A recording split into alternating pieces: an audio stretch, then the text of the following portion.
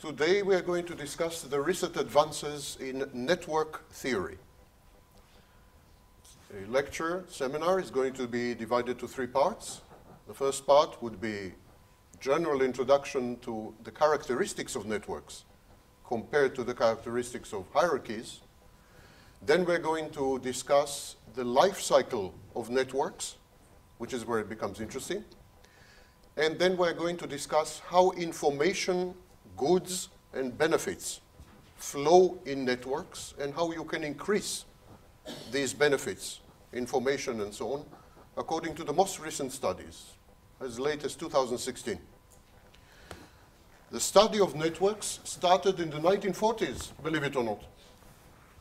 But we didn't make much progress until, I would say, 20 years ago. And the reason we didn't make much progress is that until about 20 years ago, everything was organized in hierarchies, not in networks. And then 20 years ago, people started to experiment with networks. Can you tell me why? What happened 20 years ago? Guess. Internet, computers more precisely, computer networks. It was the first case where we could study networks in an isolated laboratory-like environment, and also the first case where we could study networks with millions of participants. In the past 20 years, we have learned more about networks than we have learned in the preceding 50 or 60 years. So now we know a lot about network, but still very little. I'm going to introduce you to the current state of knowledge, but you must realize and understand that if I were to give this lecture 10 years from now, if I'm still alive, then I would say different things, probably. The other option is that I will carry on talking for 10 years, and then we see what happens. So it's up to you. Zoran smiles. He wouldn't mind. But it's fasten your seatbelt. Okay. We all come across networks, obviously. Producers, suppliers, consumers, users are all organized sometimes, not always, all organized in networks. In human society, there are 2 ways to organize people. One way to organize people is hierarchy, and the other way to organize people is network. Networks are not hierarchies, and hierarchies are not networks. They are diametrically opposed ways to organize people. They have nothing in common, nothing, as you will see. They are mirror images of each other. If you have network mentality, network mind, you don't function well in hierarchy. If you have hierarchy mind, what the Japanese call salarymen, if you have a hierarchy mind, you don't function well in networks. So one of the first questions you should ask yourself, what kind of mind do I have? Do I have a network mind, or do I have a hierarchy mind? Are you born with such a mind? To some extent, yes. We discovered that there are genetic components. But the biggest part is influence of the environment. Social expectations, peer pressure, what your family told you, how society is organized, in which country you live, how you can progress in society, social mobility. In some countries and societies, you can progress only if you go into a hierarchy. And if you go into a network, you end up in prison. In other societies, if you go through hierarchy, you are a nobody, one of tens of millions of nobodies. If you go into a network, sometimes, not always, you make a lot of money and a future for yourself. Depends on the society. The more entrepreneurial the society, the more it encourages initiative, entrepreneurship, risk-taking, the more it is network-oriented. So we'll come to that. Can you give me an example of the only organizational unit, only social unit, which is both hierarchy and network? The only one. There's no other. Yes, the family. The family is the only social unit that is both hierarchy and network. The mother and the father are a network. Well, in most modern societies. Father and the mother are a network, the father and the mother compared to the children, in relation to the children, are hierarchy, if they are lucky. So this is the only social unit that is both. Why do we need to organize people at all? What's wrong with this? You're not organized. You're sitting, each one chose his place. No one told you where to sit, what to do. Not as a network and not as a hierarchy. This is a random organization of people. Self-assembly, it's called. Self-assembly or self-organizing. Why can't we self-assemble, self-organize? Why do we need hierarchy and network? Because we need to regulate the flow. Flow of what? We need to regulate the flow of information, flow of power, flow of benefits, flow of property. We need to organize flows. We need to organize flows across space. For example, if there's money, how we divide it. If there is access, how we divide it, how we allow it, etc. So we need to regulate across space, but we also need to regulate across time, from one generation to the next. Inheritance. How do we pass on our property to our children, and so on and so forth. Part of it to the state. Big part of it to the state. Very little is left to our children. So this regulation of flows is why we need to organize people. And so we organize people, and we regulate the flows to management, shareholders, workers, government, consumers, collective, communities. We organize flows. The main social activity, the main activity of society is not governance, is not education, is not healthcare. These are minor, tiny activities.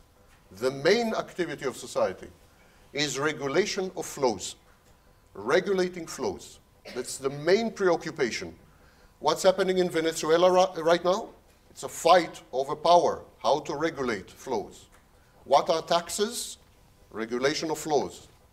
Why are you accumulating property? To pass it on to your children. It's a flow. Everything is about flow and how to regulate flows. When we operate within a society and we regulate these flows and so on and so forth, we accumulate something called social capital. So I'm beginning to use professional terms. You would do well to remember them because we're going to use them later.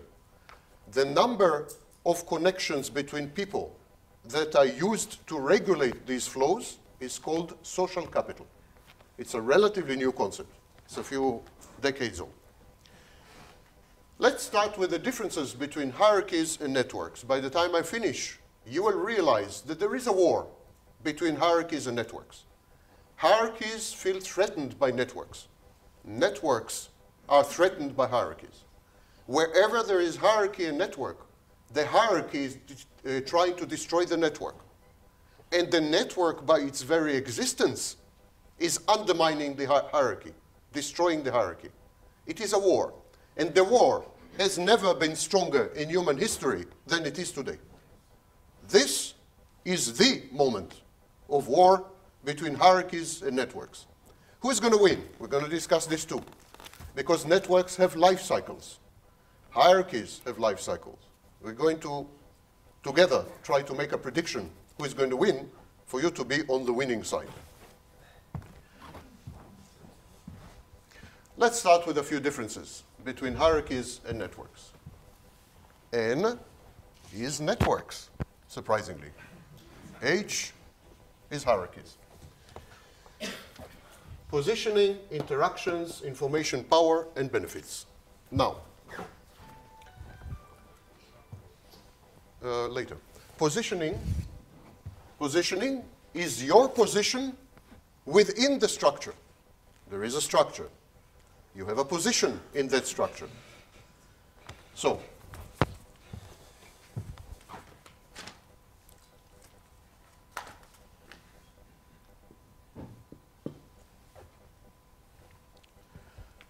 your position in the hierarchy is determined by space. Hierarchy is like a tree or like a ladder. Where you are gives you your status, your power, your access, your benefits. So in hierarchies, space determines your positioning. In networks, time determines your positioning. How early you enter the network. The earlier you enter the network, the more benefits, power, access, and information you have. This is the first crucial difference between hierarchy and network. If I join now, if I become the Prime Minister of Macedonia, obviously in Hungary, so if I become the Prime Minister in Macedonia, that's not what the government is. If I become the Prime Minister of Macedonia tomorrow, I spent 0 time in the government, but I'm immediately number 1. My positioning in the hierarchy is determined by space, not by how much time I spend. But if I join a network now, I'm a nobody, because I just joined. I have no contacts, no access, no information, no benefits, no nothing, because I just joined. So, space and time. First major difference. Second difference. How networks and hierarchies interact with the outside. How they interact with the outside is exactly opposite. Exactly opposite. Notice, your position inside inside the system is temporal in networks, spatial in hierarchy. How the structure interacts with the outside is exactly opposite. In networks, what determines the power of the network is space. Space. What do I mean space? How many people there are. How they are spread geographically. Hello. People in space, people in networks are called nodes. So from now on, I'm going to say nodes. And each one of you should begin to feel like a node. So, very psychedelic experience. So, network, the power of the network, the efficacy, the efficiency of the network's ability to operate on the world and in the world is determined by space. How many nodes, how they are distributed, the geography of the network. Clear? How the hierarchy operates, the efficiency of the hierarchy, etc., depends on how long it existed. How long it existed. If I establish right now, I establish a hierarchy. For instance, I say, Zoran, you're number 1, you're number 2, you're number 3. I just establish a hierarchy. Of course, I'm the 0. I'm the 0. So, if I just establish a hierarchy, but it will take time. It will take time for them to accept number 1's authority. It will take time to make regulations. It will take time to act on the environment. It will take time for you to listen to them, etc., etc. Hierarchies require time to be efficient. Networks require space to be efficient. The more nodes, the more powerful the network. Never mind how long the network existed. If I establish a new social medium right now, competing with Facebook, and I have 4 billion members on the first day, I will be more powerful than Facebook, even though I started 1 day ago. Clear? Right. Let's continue. Information and power. Information and power in hierarchy flow like this, and in network flow like this. In network, information and power flows horizontally. Yes, the information spreads like this. Everyone has equal access. There's no secrets. Secrets are the key to hierarchy. Information that is withheld is the key to hierarchy. On the internet, there are no secrets. There is WikiLeaks. So,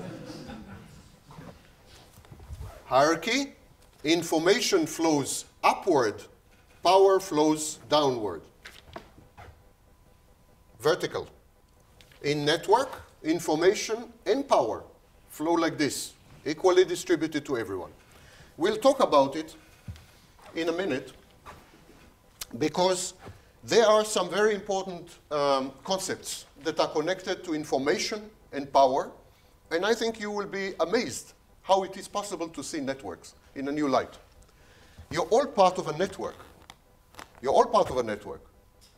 But I don't believe that many of you thought about the network. What is it that you're doing? Who are you when you are in the network? How can you see yourself differently? And this is the aim of this lecture, to make you reconceive yourself, to make you look in the mirror and say, wow, I never thought this is who I am. Well, in some cases, don't look in the mirror. So, benefits.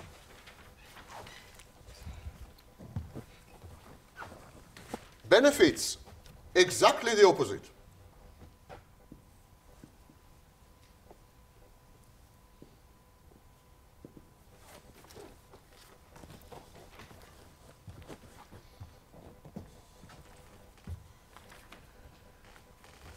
In networks, benefits flow to the first ones, to the initiators of the network, to the ones who are first members.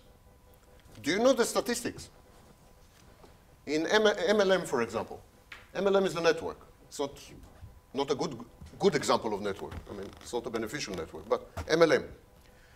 In MLM networks, the first initiators, the first 1%, the people who joined the network, the first 1%, make 92.6% of the income. The first 1% who joined. This is the situation in networks. The first one make the most.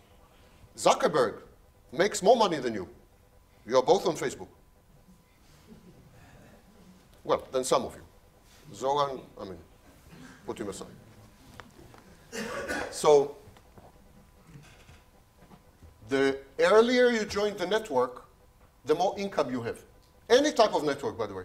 Doesn't have to be MLM or social media or whatever. Any type of network.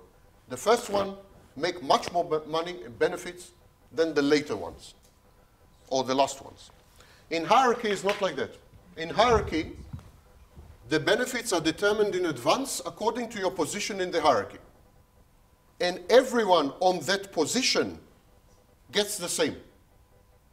So, if I joined as the manager of a factory now, and someone else was manager of the same factory for 15 years, we will get the same salary. Time doesn't matter. Your position matters. So, benefits in hierarchies are horizontal. Benefits in network are vertical. You can already see that network is a mirror of hierarchy. It's like left-right. It's like looking at a mirror. Time, space, space, time. Horizontal, vertical, vertical, horizontal. It's exactly mirror. This is why hierarchies feel very threatened by networks. Because what is the network telling the hierarchy? The message of the network to the hierarchy is, I can do it exactly opposite to you and have much better results. It's a frightening message.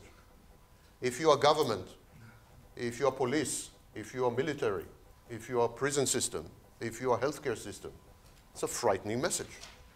I can do it exactly opposite to you. Exactly. Where you use space, I use time. Where you're vertical, I'm horizontal. Where you're horizontal, I'm vertical. Exactly opposite to you. And I will be more successful than you. It's a frightening message. So hierarchies suppress networks, fight them. And in some countries, for example, China, Russia, imprison people who are in networks. Because, of course, religion is a network, as we will discuss later. So you are beginning to see the differences. Now,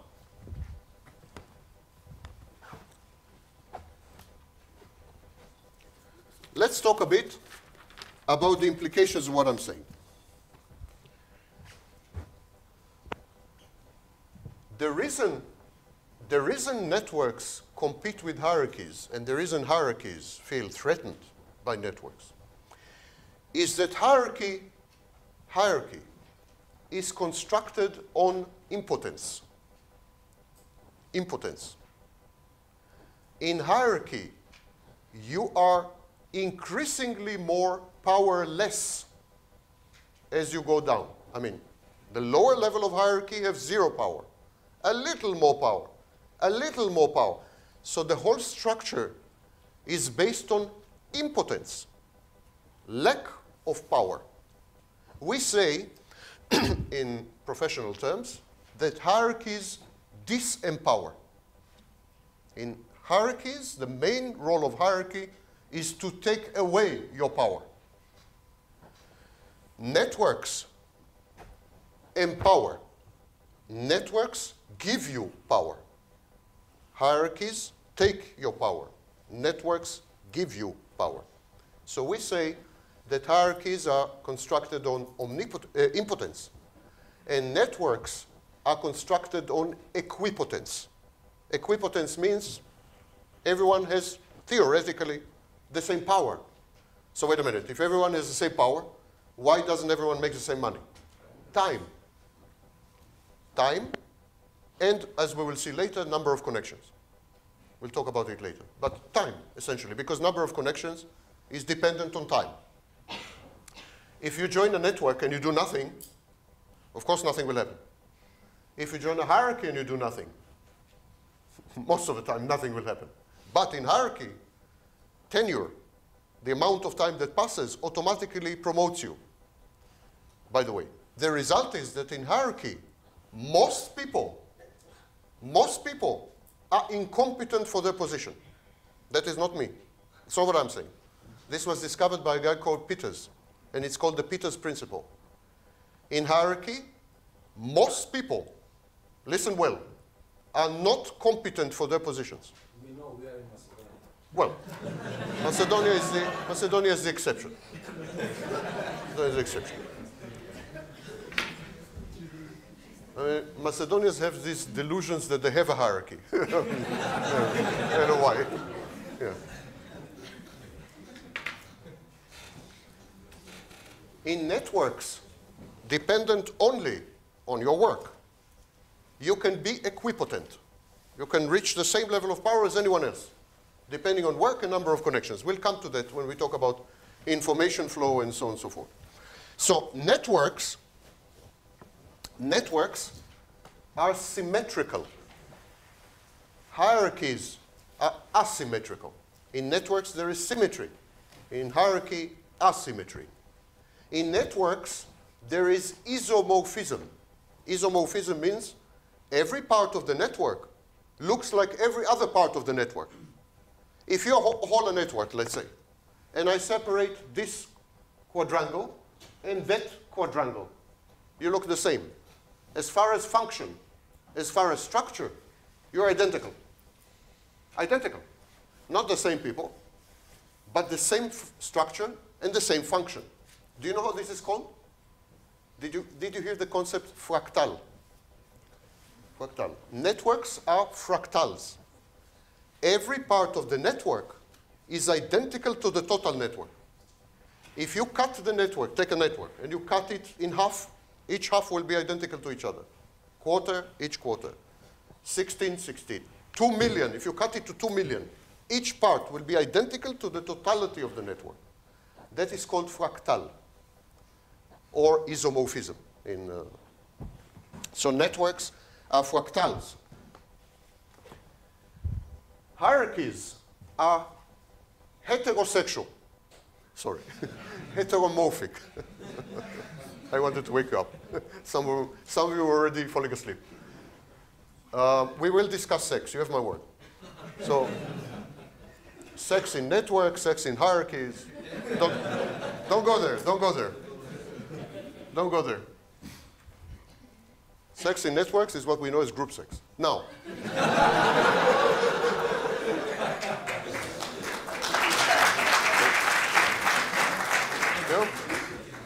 thank you. We'll go into details in the second part of the lecture. It's my way of keeping you here. So, yeah, I'm always practical. I'm a Jew. We are practical. So hierarchies are heteromorphic. Networks are iso. Iso means in Greek, sorry, apologies. Iso means in Greek, same. Isomorphic, same shape, same form. So networks are same form. Whatever you cut them, each piece will be like the whole network. Hierarchies are heteromorphic. Hetero means other shape. In other words, if I cut the hierarchy at the top, and if I cut it at the bottom, of course it's not the same. Each part is totally different. So hierarchies, what hierarchies do, they take your power away. They take your power away by not being the same everywhere. So by being heteromorphic, the hierarchy takes your power. Hierarchy tells you, listen, I am not the same in every point. If you want power, you have to come there. Only there is power. Here, there's no power. That's the hierarchy. Only there's power. Network is telling you, never mind where you go, never mind where you sit in this sala, you have the same power. Same opportunities, same power, same access, same information. Equipotence. Empowerment.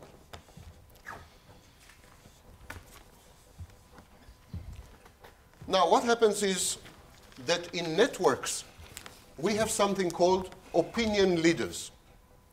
So, in hierarchies, we have leaders.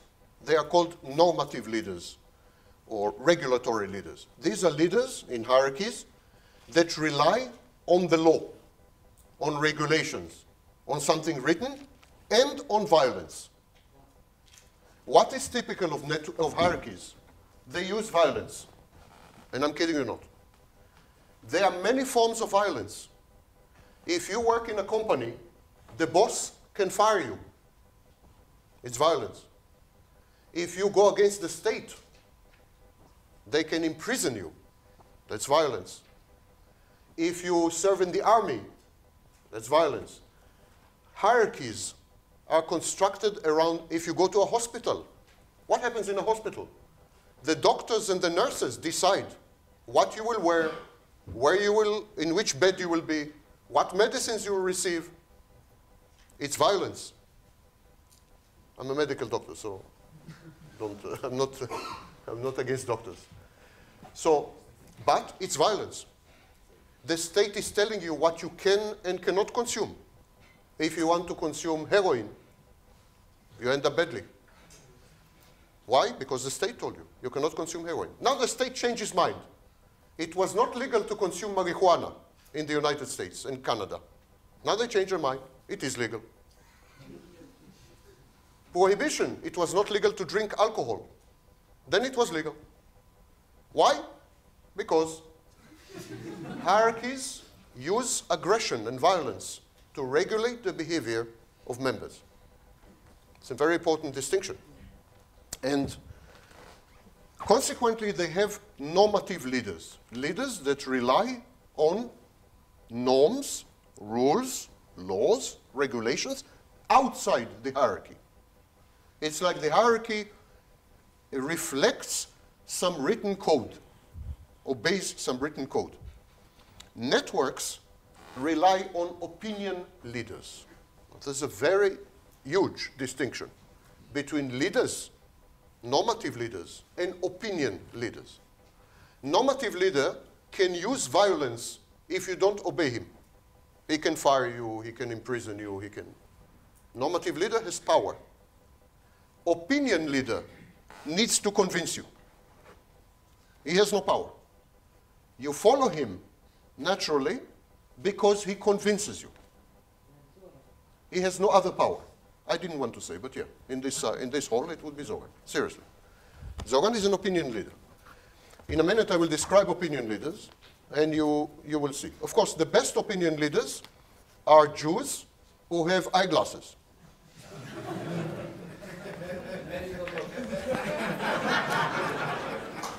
These are the best opinion leaders.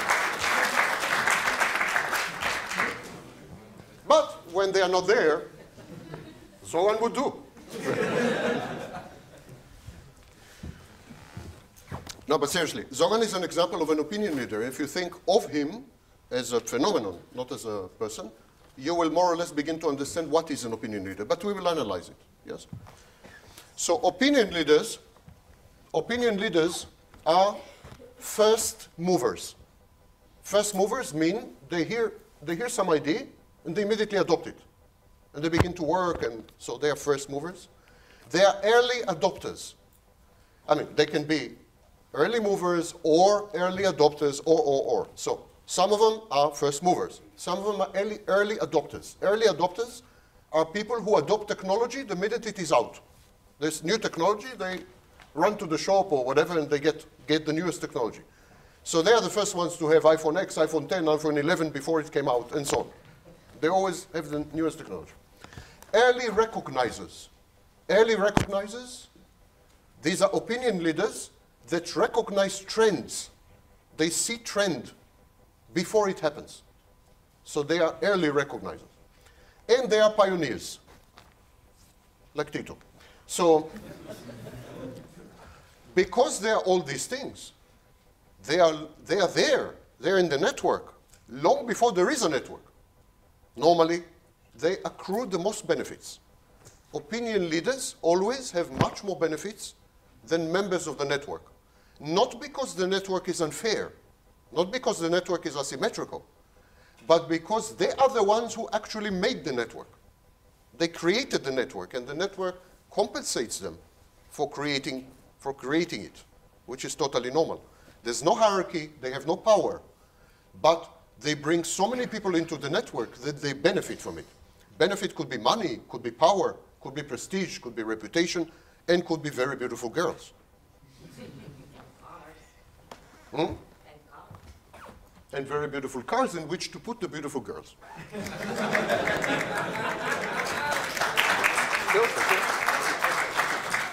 We will go into this in detail in the second part of the lecture. I am sure not one of you will leave. Group sex, girls.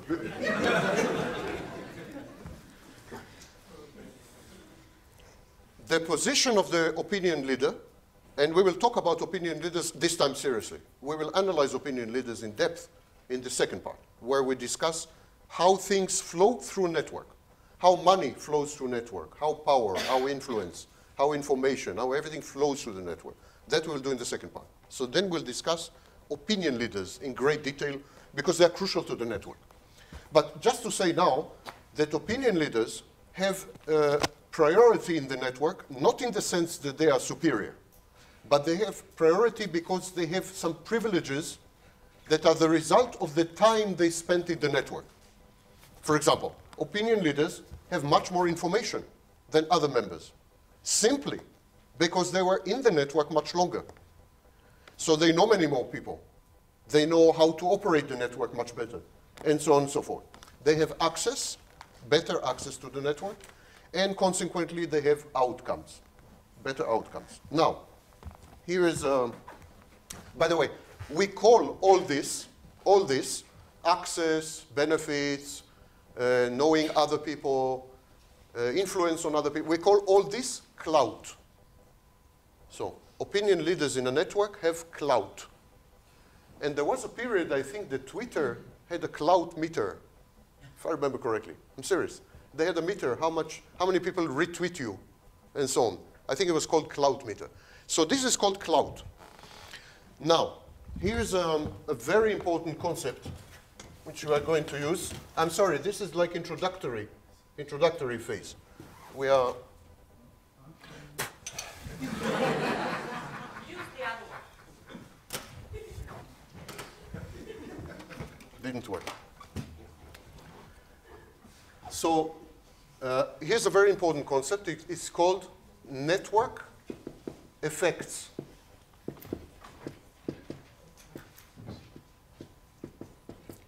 or externalities.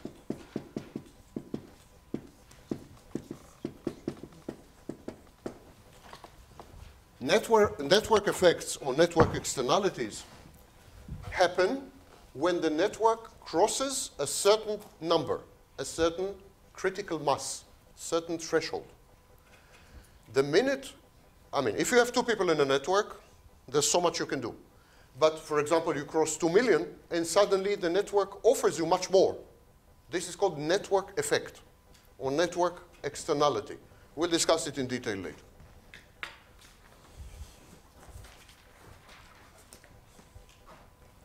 I want now to, again, this is the introductory part. Let it be clear, I'm introducing concepts and so on. Later on, we'll make use of these concepts. And of course, in 4 hours, we can touch only that much. Network theory is enormous. But I will do my best to introduce you to some basics and so on and so forth. After that, those of you sufficiently insane can go online and read about it and so on. So I would like to mention network psychology. Network psychology. Again, we're going to make use of 2 concepts.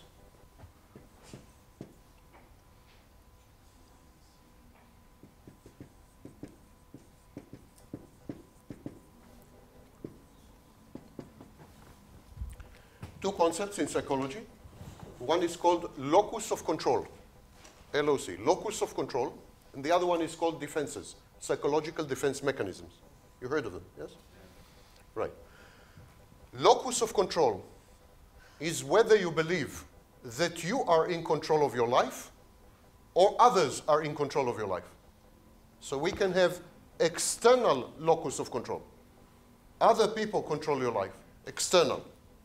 Or internal locus of control. I control my life. I am the driver. I'm in the driver's seat. I'm in charge. I'm the pilot. That is called internal locus of control. Now, in a hierarchy, the locus of control is external. In a network, it's internal. Members of networks have internal locus of control. They believe that they can control their lives. They can shape their lives. They can take the initiative. They can make money. They can progress. They can build something. They can initiate. They feel much more in control of their lives than people in hierarchy. People in hierarchy feel that they are controlled from outside. The boss tells them what to do. The boss can hire them and fire them, reduce their salary, not pay the salary, I don't know what. They are at the mercy of outside control. So in hierarchy, external locus of control, you feel that you're controlled from outside.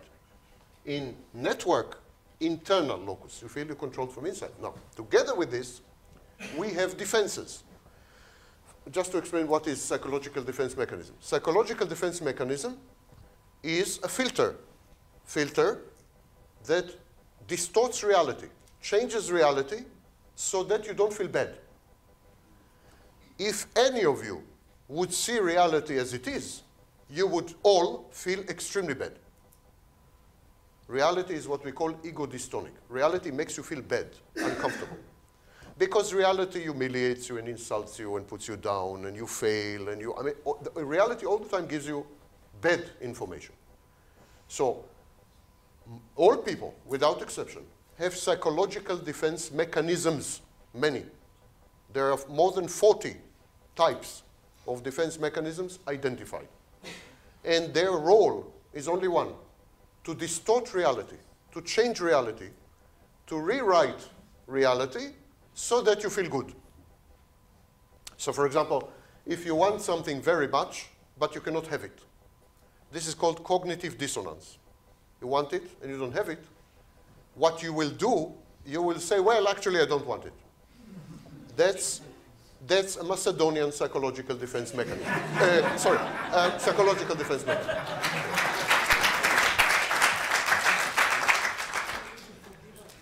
All defense mechanisms are divided to two big families. Two big families. All defense mechanisms are divided to two big families. One family is alloplastic defenses, and the other family is autoplastic defenses. Alloplastic defense, blaming other people, life, the universe, the government, your neighbors, your colleagues, your boss, and of course your wife, for everything that's happening to you. Bad. Sorry? It's happening bad. Everything bad that's happening to you. Of course, your wife is never responsible for anything good that's happening. So, everything that's bad. So that is called alloplastic defense. We blame others. Autoplastic defense, I am guilty. I am taking responsibility. I'm to blame for anything bad that happens to me. Alloplastic, autoplastic. So, of course, in hierarchy, we have alloplastic defenses. If anything bad happens to me, it's my boss, my colleagues, they don't know to appreciate me, etc., etc. In network, usually it's autoplastic defense. Usually, not always. But in most cases, it's autoplastic defense. If you did not succeed in a network, in 99% of the cases, it's because of you. You did not work hard. You did not make contacts. You did not. It's in network, you have all the opportunities open to you. No one is blocking you. No one's preventing you. No one. So if something goes wrong in a network, it's usually truly your fault. And if something goes wrong in a hierarchy, it's usually truly not your fault. So alloplastic defenses and autoplastic defenses. So you can see again that hierarchy and network are mirrors, exact opposites. Two competing, it's a competition. It's a competition, you must understand this. These are two organizing principles, and they are competing on the souls of human beings. You have two options. You choose how to organize. And until now, for 10,000 years, we tried hierarchy. I'm sorry to tell you, it didn't work too well. Hierarchy didn't work well. The last experiment, we are now right now inside this last experiment of hierarchy. It's called the nation state. This experiment started in the 19th century. It's also not working well. We tried empires. We tried nation states. We tried companies. We tried everything with hierarchies. We tried a million forms of hierarchy. None of them worked well. We tried banks. We tried, So we are now beginning to think that hierarchies is not such a great idea, that actually it was invented by the elites to take advantage of the masses. That is some kind of ismama. So we are shifting from hierarchies anytime we can, because hierarchies are very powerful. And remember, they use violence. So we are trying to walk carefully in the dark, no one to notice that we are shifting to networks. So we are beginning to have business networks, direct sales networks, social networks. I mean, we are gradually moving very slowly to networks. Hierarchies are not happy. For example, well over 40% of the internet has been cut off. Saudi Arabia, China, Russia are cut off from the internet. You don't have free internet access anymore. I know, I came back from Russia, I was there 2 years. You can't access the internet, it's totally blocked in every which way. So hierarchies are fighting back, and they are beginning to undo networks. So they are going to criminalize networks. They're trying to criminalize networks. They're trying to regulate networks. They're trying to limit networks. They're fighting. There's a fight. There's a war going on. And you are in the middle of that war. Whatever choice you make, you are choosing sides. Make no mistake about it. So this is a psychology. Now, in every organization, again, remember we're in the introductory phase. In every organization, there are human emotions, normally. And one of the major human impulses is aggression. How do hierarchies and networks regulate aggression? How do they? Because aggression is given. Even in network, where everyone is equal, where opportunities are open, where it depends only on you and how hard you work, even there, you will feel frustrated. You will feel envious. You will be envious. Envy, very powerful emotion. Frustration. and so on. How do you, and this creates aggression. In 1939, there was a guy called Dan Dullard. Dullard, by the way, in English means dosaden. No, but it was not his fault, I checked. So his name was Dan Dullard, and in 1939, he came up with a hypothesis in psychology called frustration-aggression hypothesis. It means that if you're frustrated, if you're envious, you will try to externalize it as aggression against the source of frustration and envy. So all organizations, where they are humans, they are bad emotions, like this. But networks and hierarchies, again, are completely different. How they regulate these emotions. In hierarchy, such emotions are prohibited. Prohibited and punished. If you go to your boss and say, listen, I envy you, and you make me very frustrated. Well, next conversation will be with a different boss. But you can go to someone in a network and openly say, you know, I'm frustrated, I'm trying, I'm not succeeding, can you teach me, can you help me?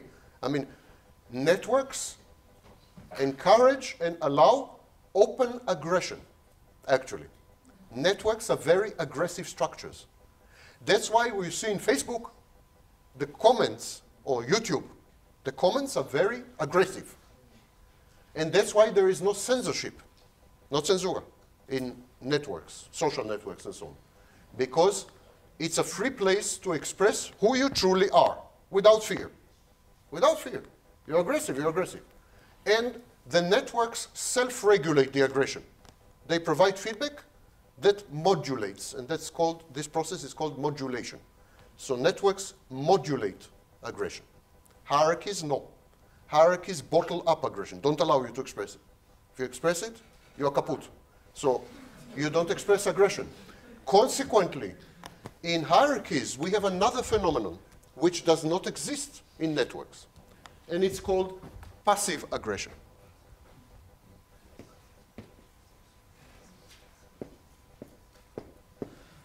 So, in networks, you have open aggression. You don't need to be afraid of the word aggression.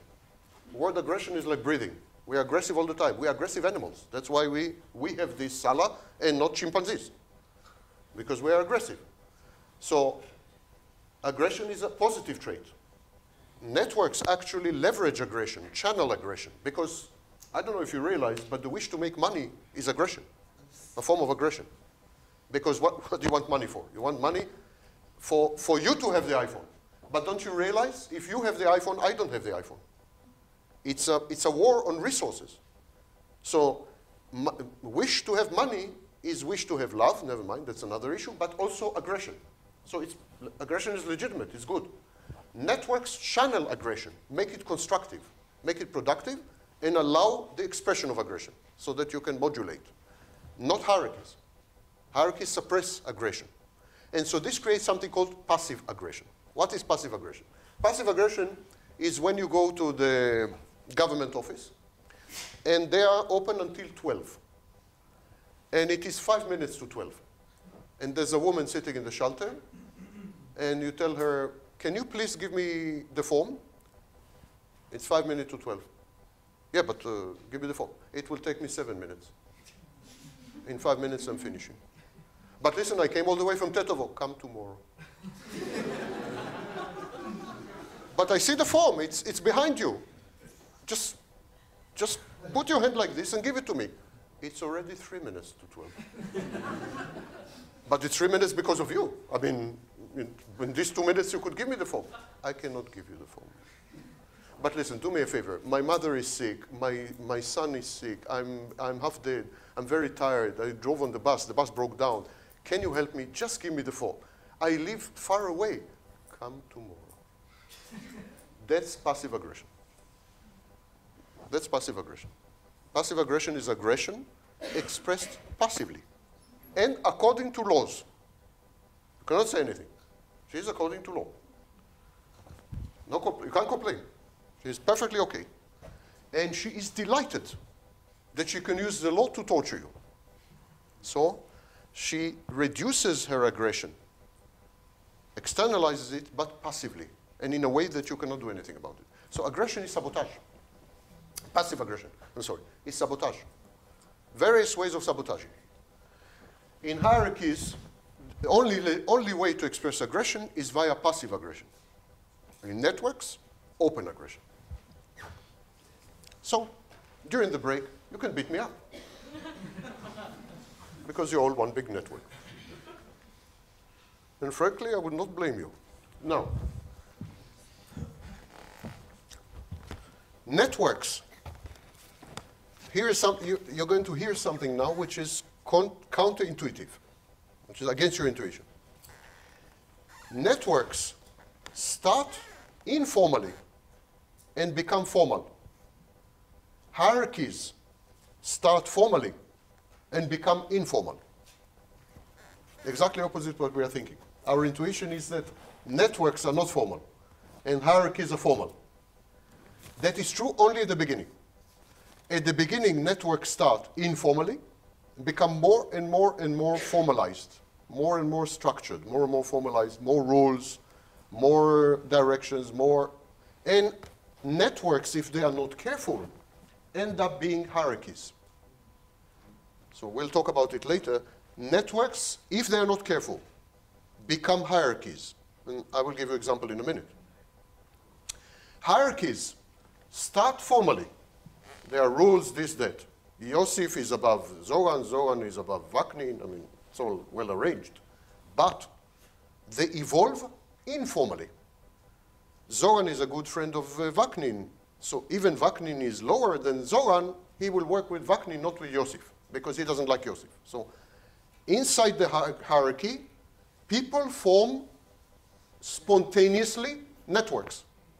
Inside the hierarchy, there is generation, it's called supergeneration. There is generation of spontaneous networks. If the hierarchy is not careful, it ends up as a series of loosely connected networks. So, if you go to a country like Nigeria, where I spent 4 years, they have theoretically hierarchy. It's all, they have books, laws, it's a very structured country. They were under British mandate, under British colonialism, so they're very British. I was advisor to the Minister of Interior in Nigeria for 4 years. I can tell you, there's no hierarchy there. There are a series of networks. Networks for tribes. There are many tribes. Each tribe has its own network. Nashi, yes? Each tribe has its own network. Networks of friends from the same school, graduated the same school, generacja. These kind of networks.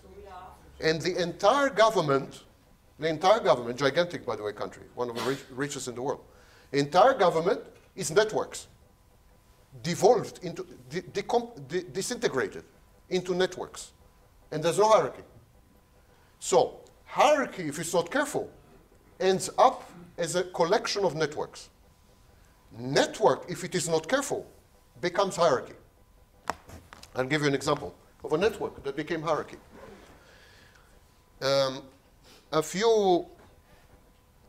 When I was younger, that was when the last dinosaurs were dying. My father brought me a small brontosaurus, I remember. So, when I was younger, a group of us, academics and so on, we made a collective, and we called it Nupedia. There were 100 of us, 100. And we called ourselves the Council of 100, and never mind. We made a network. It was a network, total network. Everyone was equal, there was nothing, and we all created Nupedia. Nupedia was an encyclopedia. We wanted to write encyclopedia. Each one of us wrote entry, submitted to all the other 99, and the 99 made comments, total network. I mean, there was no hierarchy, no editor, no nothing. It was network. One of the guys joined, his name was Larry Sanger, and Larry said, I have a good friend, his name is Jimmy Wills. He's very good at organizing things. Can I bring him just to organize a website so that we can all submit? And Jimmy said, listen, we can use Wiki, and it became Wikipedia. This is how Wikipedia was formed, created. And Wikipedia until 10 years ago was total network. Total. all the characteristics of networks. Even editors were equal to contributors, and anyone could contribute. Anyone could come from outside and contribute, and change the Wikipedia, rewrite entries, and so on and so forth. And then in the past 10 years, Wikipedia had undergone a change. Now, it is more like classic encyclopedia. There are editors in charge of topics. There are topics that are closed, cannot be edited. And if you edit from outside without identity, most of these edits are reversed, deleted. So Wikipedia started as a network. Then they added rules, how to edit, rules how to write, rules how to use images, rules how to use this, how to use it. Wikipedia has more rules than the Internal Revenue Service in the United States. I mean, it has, I'm serious completely. It has unbelievable number of rules. Because of all these rules, it created rigidities. This is called organizational rigidities or network rigidities. Means the network becomes like a fossilized.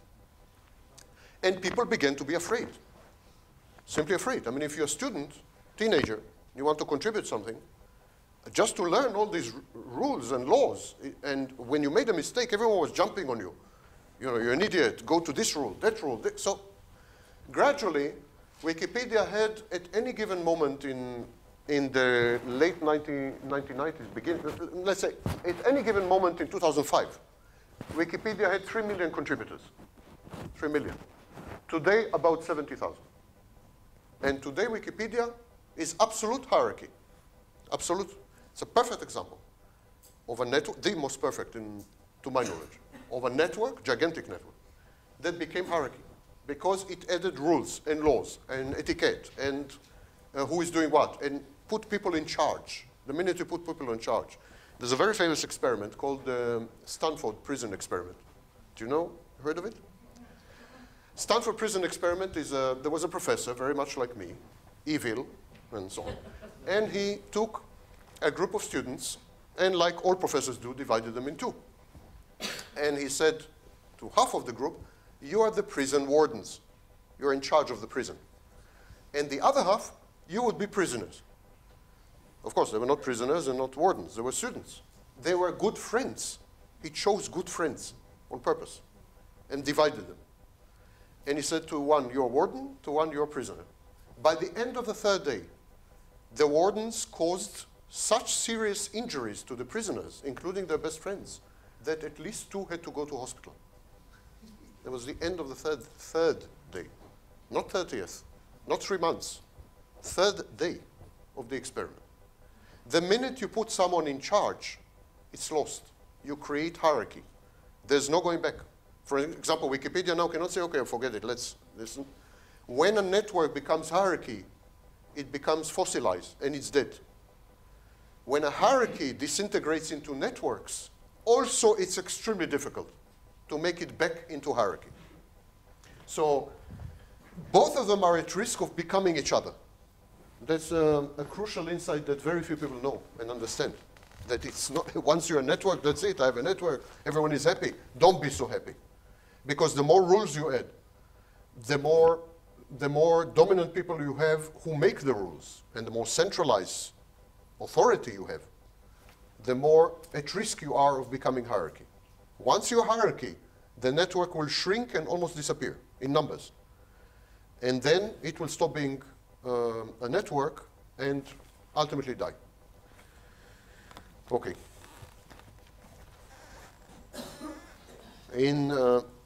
What's the difference between informal and formal? Informal and formal networks. I keep mentioning informal and formal. I will give you a very simple sentence, very simple test. What is formal, what is not formal? In informal, Zoran is taking photos. So. No, that's V. V for Vitanov. No. Even Churchill was doing it. Churchill, when he saw Zoran, he always did this. V for Vitanov. V for Wagner. Yeah, that was Wagner, true. Dinosaurs. So, informal, formal. I'll give you a test to see if you're in informal or informal. If you are in informal structure, your benefits depend on who you know. In informal structure, your benefits depend on who you know. Even in network, it is true. In network, depending how many people you bring to the network, and how many people you bring to the network depend how many people you know, or how many people you can know. So it's all personal. Informal networks are personalized. Personalized. Depends who you know. Formal networks depend on what you know. Not who you know, but what you know. So university is a hierarchy. Government is a hierarchy. Hospital is a hierarchy. Because there it depends on what you know, not on who you know. So what and who.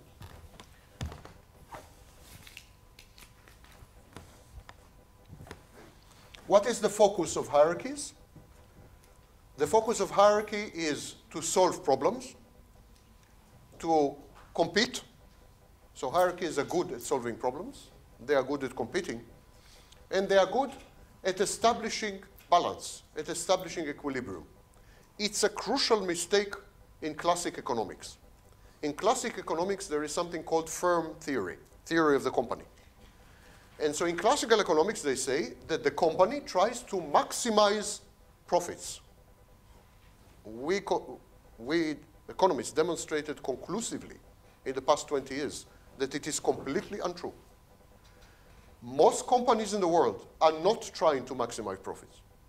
They are trying to survive. The main concern of companies is to survive, not to maximize profits. So as long as they survive and they make profit here, there, and if it's growing like 2% a year, I mean, they will be okay. They will not. The only time that companies want to maximize profit is when there is a very powerful competition, very strong competition. Otherwise, they are not interested in profits. They're interested in something called homeostasis, or equilibrium. So we call it good enough firm, the good enough firm. So hierarchies are about survival. If you go to any minister in any government, the minister is far less interested in his ministry than he is in how to survive in the government. I'm not kidding you. I mean, yeah. People in hierarchies are obsessed with survival. Survival of the hierarchy and survival of themselves in the hierarchy. On the red chair. On whatever chair they have. So hierarchies are good for solving problems, for competing, and for survival. Networks are good at facing challenges, so they're very flexible. They react well to challenges. Adopting innovation, novelty, innovation. Growth, they're very good at growing. And technological management. Now, two concepts that are crucial to networks: disruption, disruptive technologies, disruption, which is part of this equilibrium, and management by chaos. Let's try to explain.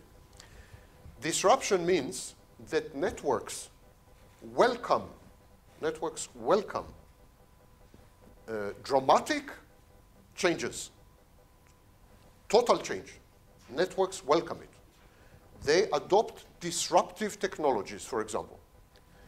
Schumacher, which was an economist, called it creative destruction. Networks adopt disruption and creative destruction, and they manage by chaos. Networks are chaotic. By the way, there is a theory in mathematics called chaos theory. And to describe networks, the best mathematical tools we have are fractals and chaos theory. Because networks are chaotic. Networks manage themselves via a process of creative chaos, synergy, interaction, everyone with everyone, and so on. Networks are very chaotic. And they are very disruptive. It is not unusual for a network to have one character 1 year, and you come after 1 year, and it looks completely different. It has different goals, different technologies, different direction, different remuneration mechanisms, different distribution of money, different people also. Networks exist independent of people, like hierarchies. Hierarchies also exist independent of people. But networks are heavily dependent on opinion leaders. So they are fixed. If opinion leaders leave, the network usually falls apart. Hierarchy is impersonal.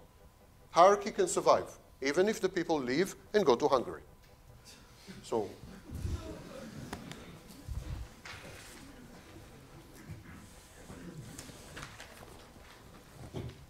hierarchies avoid and are terrified of creative disruption, innovation.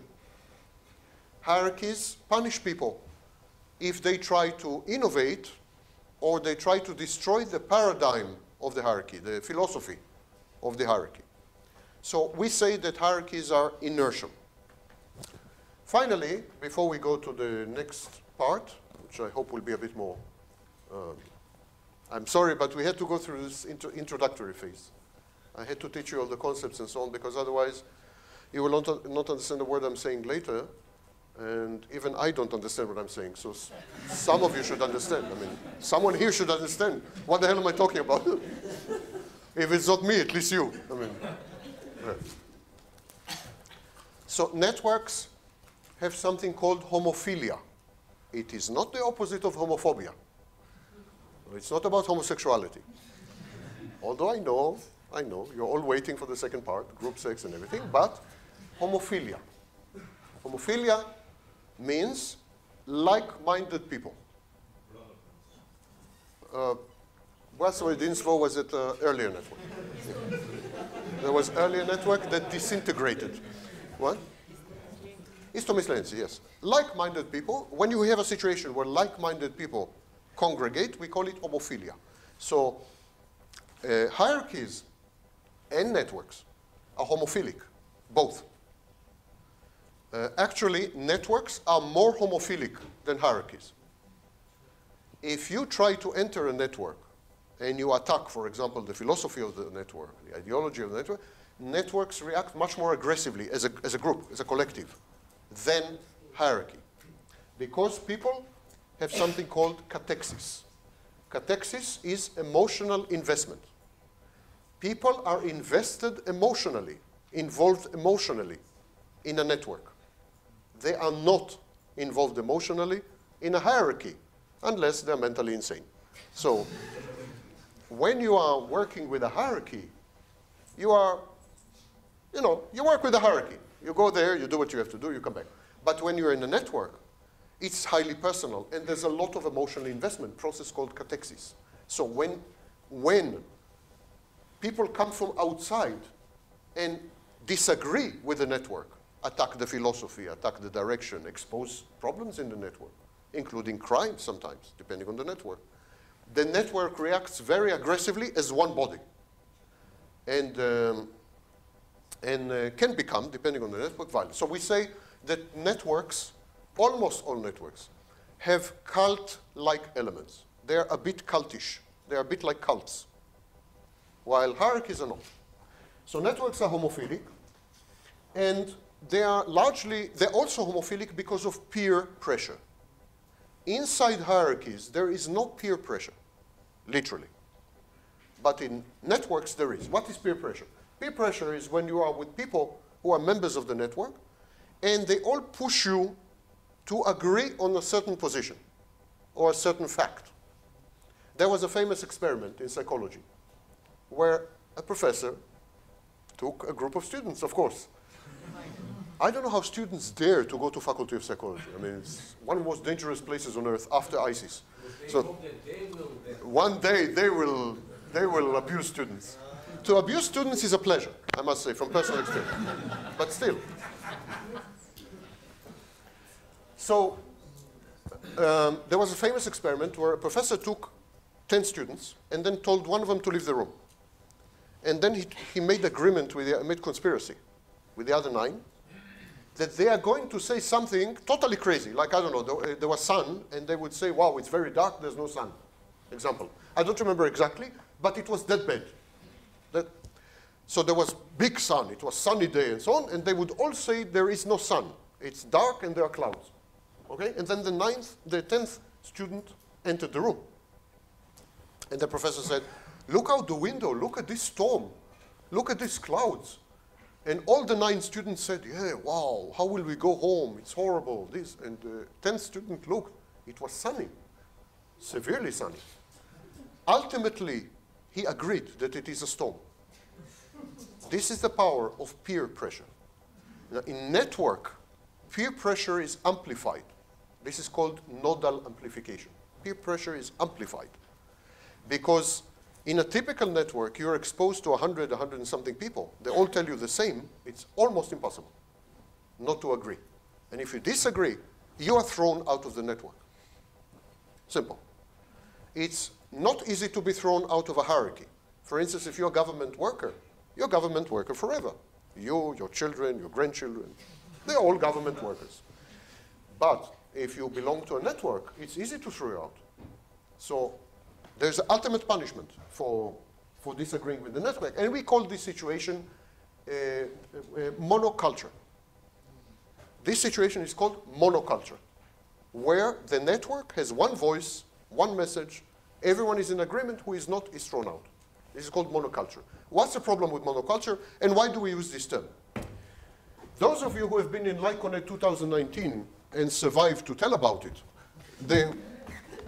you remember in my speech, I compared networks to viruses, which was giving you a compliment.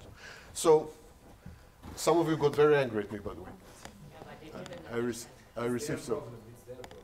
It's a virus problem. And so I compared network to viruses. Monoculture is also a term for medicine, borrowed from medicine. It's when a body doesn't have immunological defenses. When there is a monoculture, it's easier for bacteria and viruses to attack the monoculture. Diversity is what guarantees immunity. That is why we're having sex, this time seriously. Why don't we clone? Or why don't we have sex inside the family? Because we need diversity. We need to diversify. We need to mix our genes with faraway genes so as to create resistance and immunity to diseases and so on. When you have monoculture, you don't have this.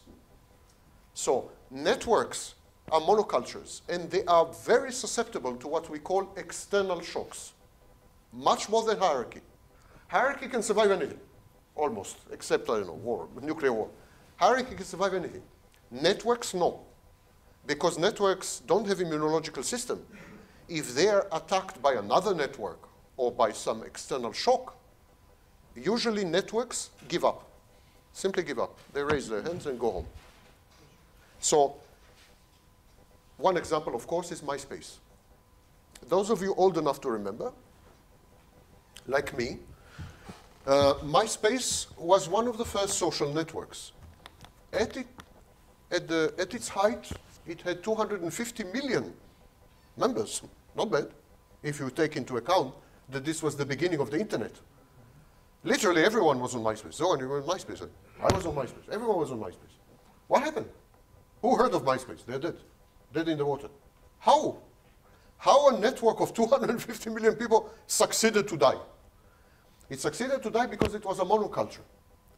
MySpace created a consensus among all the members and the management, and, so, and no one dared to attack this consensus. I remember that when people were saying things about MySpace, we should change, we should react this way, that way, very often they were banned or their accounts were closed. I remember that personally. So it created a monoculture, a culture of fear, a culture of self-censorship. And then Facebook came, and that was the end of MySpace.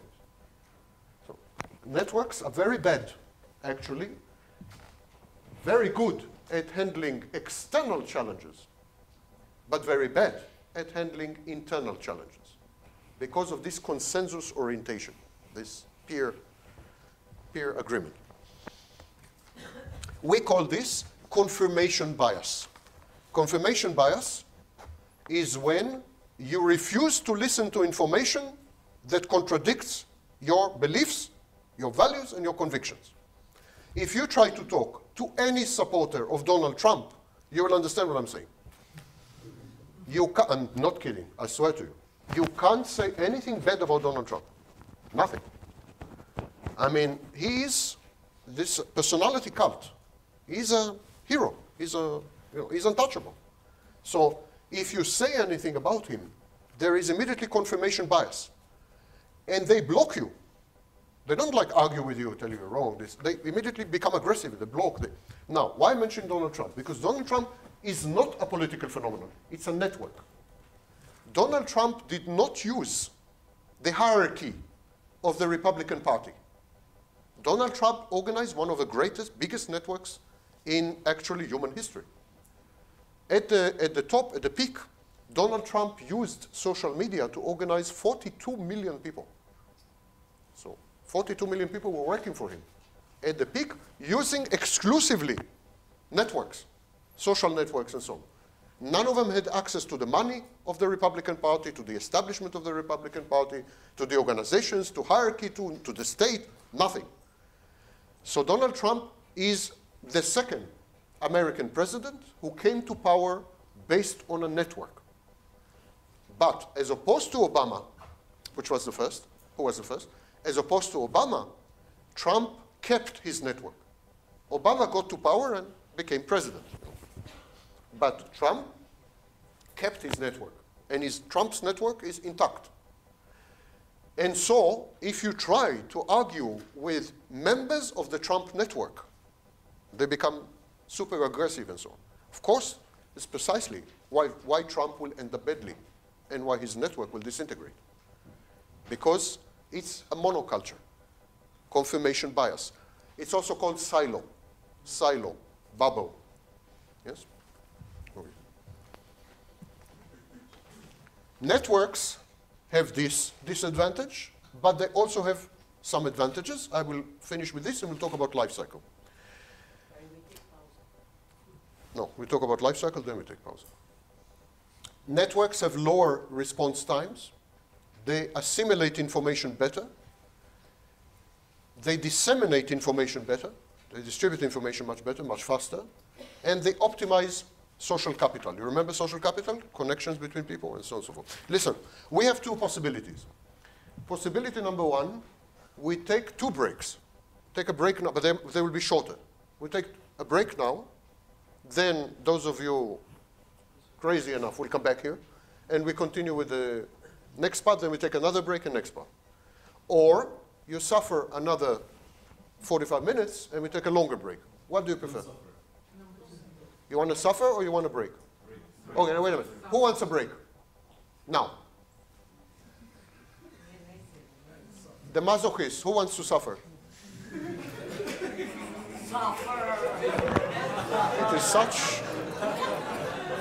It is such a pleasure to talk to you. Thank you. But I must say that I would appreciate something to drink. Make 10 minutes pause. How can I give up this opportunity? They're begging to be tortured. I mean, I don't have many chances like this. Okay, Lydia, I put it to a vote. It's a network. It's a network here. It's equipotence, no hierarchy. Okay, I will be Fala. Who gave it? You say network? Dissemination of information, reaction, fast. Seriously, in hierarchy, I would have to file a request for water in 3 copies. Then I would file it,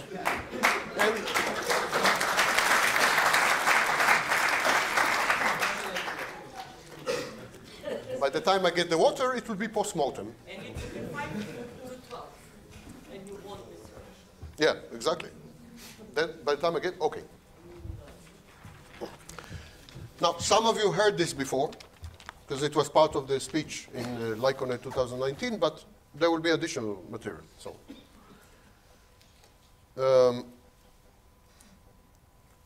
one day, a guy, totally ordinary guy, farmer actually, and to a large extent celiac as well, met an angel. Actually, met a prophet, not an angel. And the prophet told him, if you go to New York and you dig in this location, you will find plates made of gold. And on the plates made of gold, there is a text written in a language that no one knows. It's called Reformed Egyptian. And so he went to New York, he dug up the pavement or whatever, and he found the golden plates on which there was the text. Then this prophet that told him where to find the plates, please listen to this story. You must listen to this story. The prophet, human being, yes, who told him where to find the plates, died and became an angel.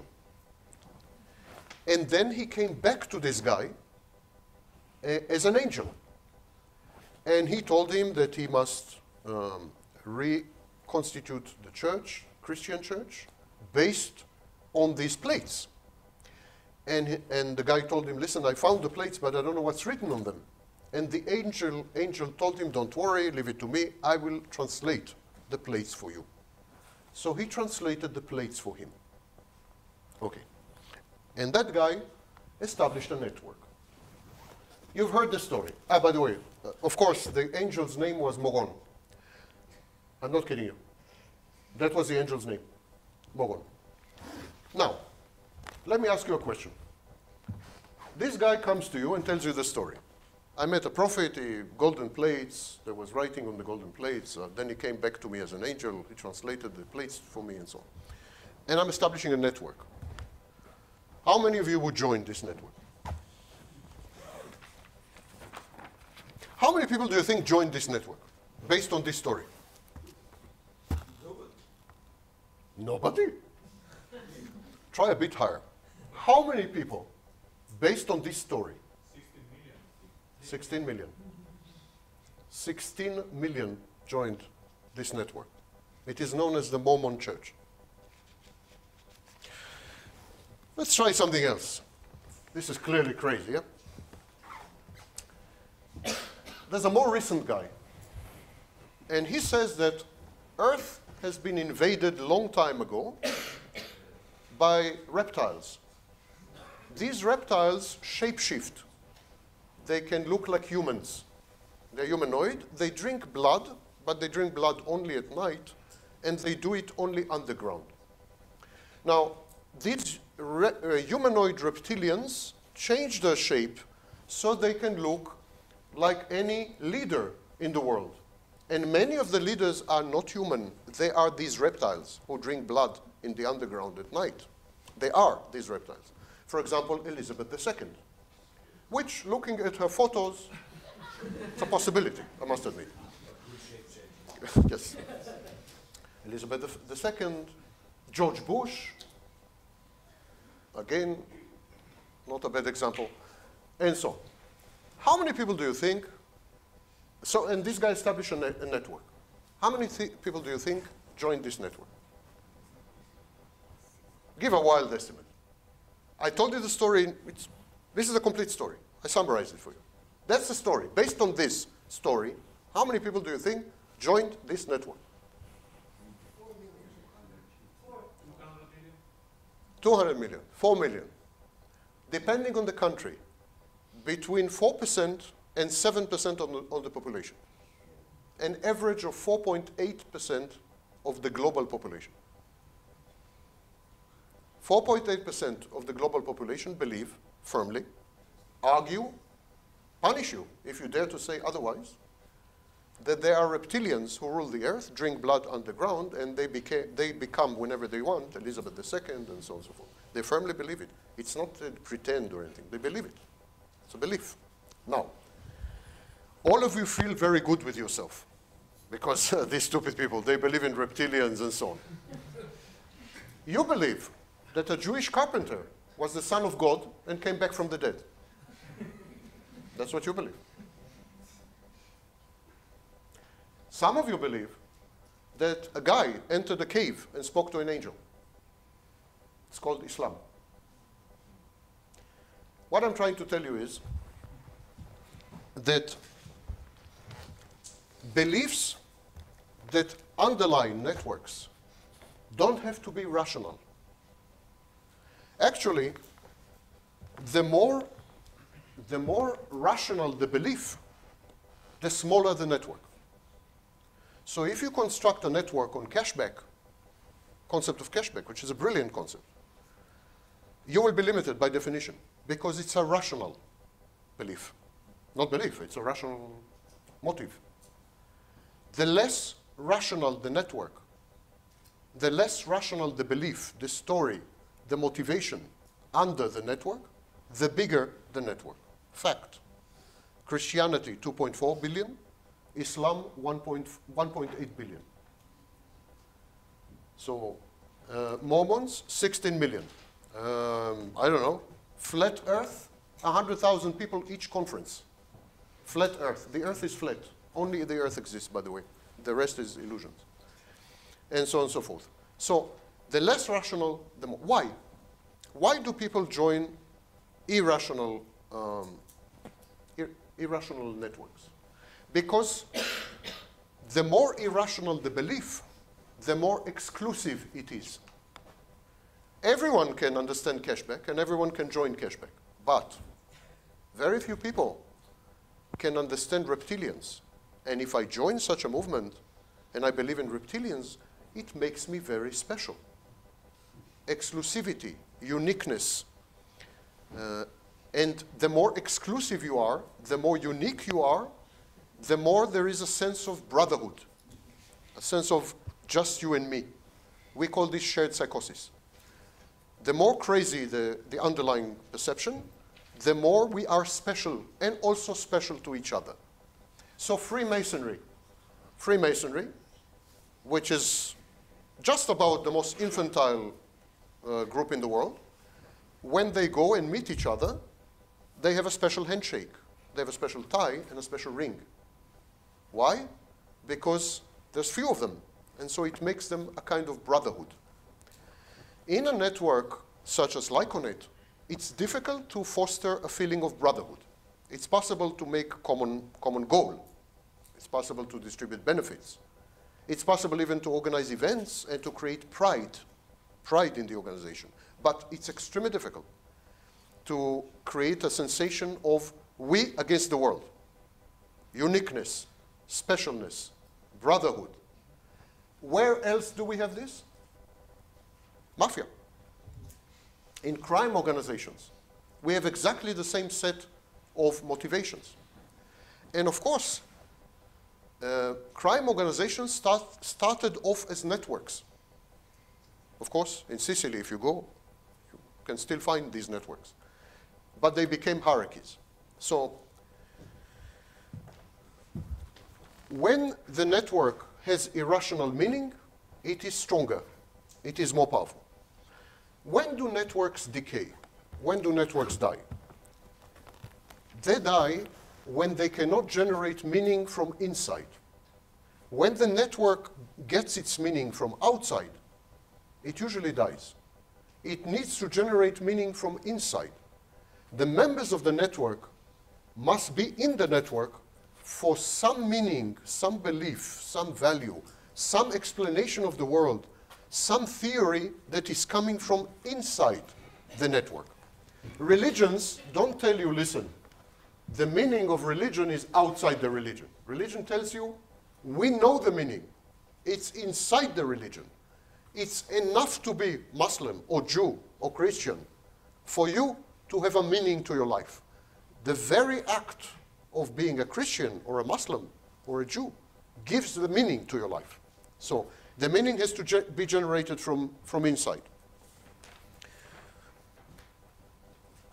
Now, networks succeed, as I said, when they generate meaning from inside, but also when they satisfy their members, when they gratify their members from inside.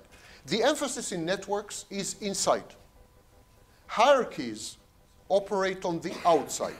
Hierarchies exist, and they operate on outside. Hierarchies also derive their meaning from outside. If you have a hierarchy without a state, it's meaningless. If you have a government without a state, it's meaningless. If you have a police without population, it's meaningless. So hierarchies derive meaning from outside. Networks must create meaning inside and leverage the resources inside. I always give this example of political party. When the political party is outside power, not in power, it's a network, in effect. So the political party is in opposition. It doesn't have access to money. It cannot give jobs. It can do nothing for its members. So why the members continue to be in the party? Why does anyone continue to be in a party that is in opposition?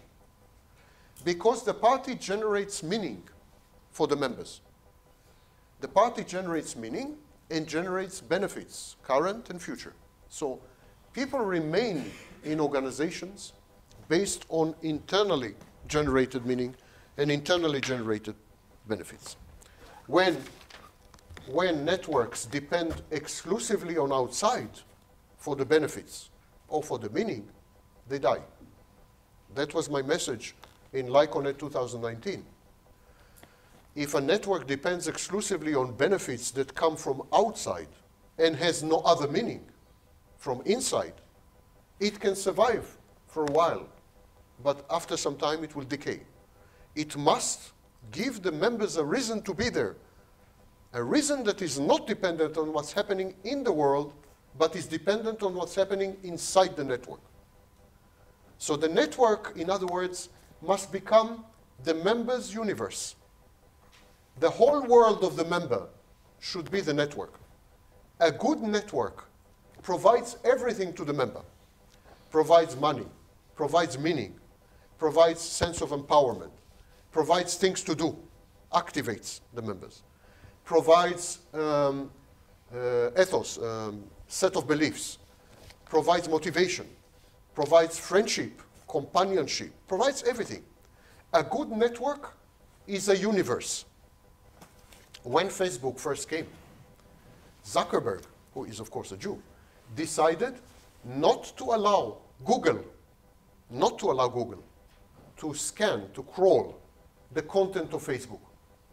Why? Because if Google scans or crawls the content of Facebook, it opens Facebook. Facebook becomes open. Zuckerberg built Facebook from the very beginning, by the way, as a universe, self-contained, self-sufficient, independent. If tomorrow all the internet dies, all websites are kaputted, nothing is left, Facebook can survive. Facebook will survive. Facebook is utterly independent of the platform called internet. Facebook generates its own meaning, its own activities, its own motivation, its own money, its own beliefs, its own everything. In the last 2 years, Facebook is forced by Congress to open to the world. Facebook is subject to regulation, so it's opening up to the world and declining. There is a direct connection between these two. The more the network is a bubble, the more it is self-sufficient, self-contained, insulated, and so on, the more it survives. And within this bubble, there is something called Mimplex.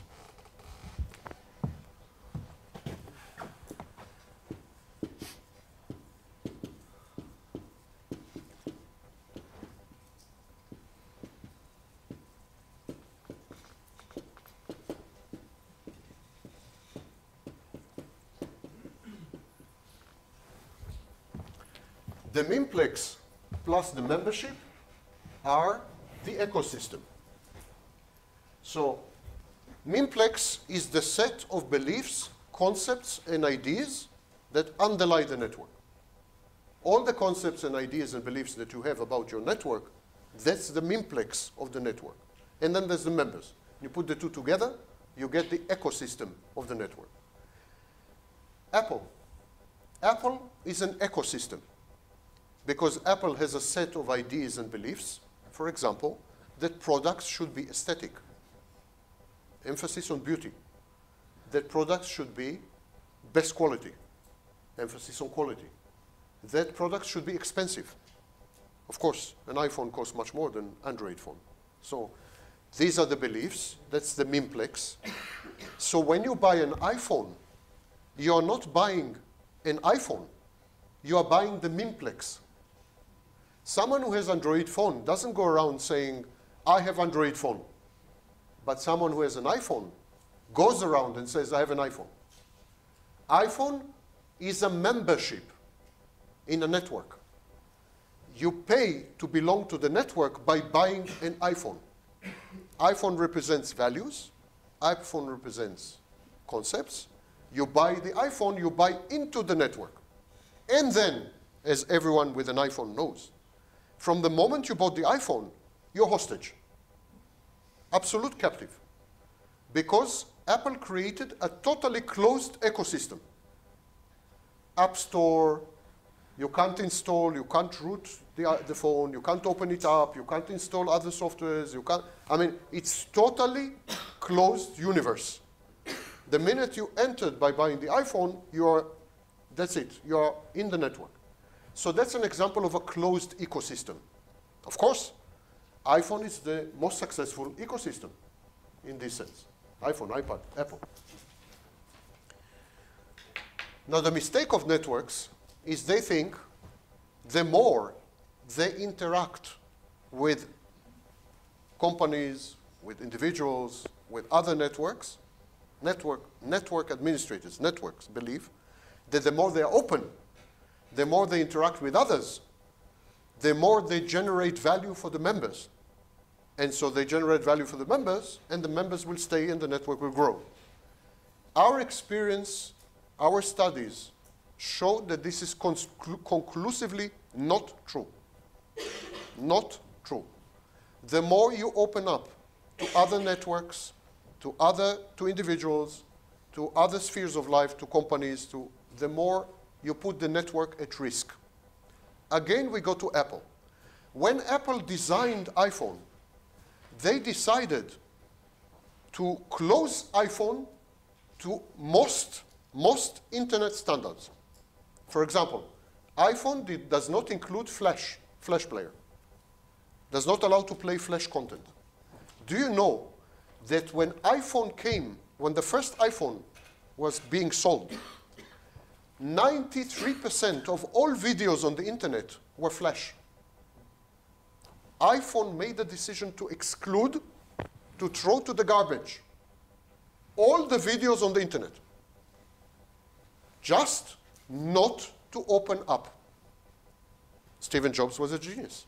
We learn from Steve Jobs. We don't argue with success. We don't say, oh, he was wrong. He was wrong. He was not wrong. He died a rich man. We all want to die a rich man. So, or live as rich men. So Apple made the decision, the genius decision, absolute genius decision, to create a device that can do nothing. I'm serious. iPhone 1, iPhone 2, iPhone 3 could do nothing. You could not watch video. You could not copy-paste.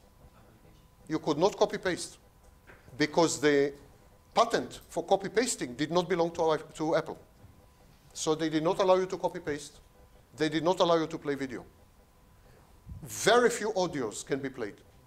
There are some codecs that they owned. Nothing, you could do nothing on Apple. Actually, it was a phone, the first iPhones.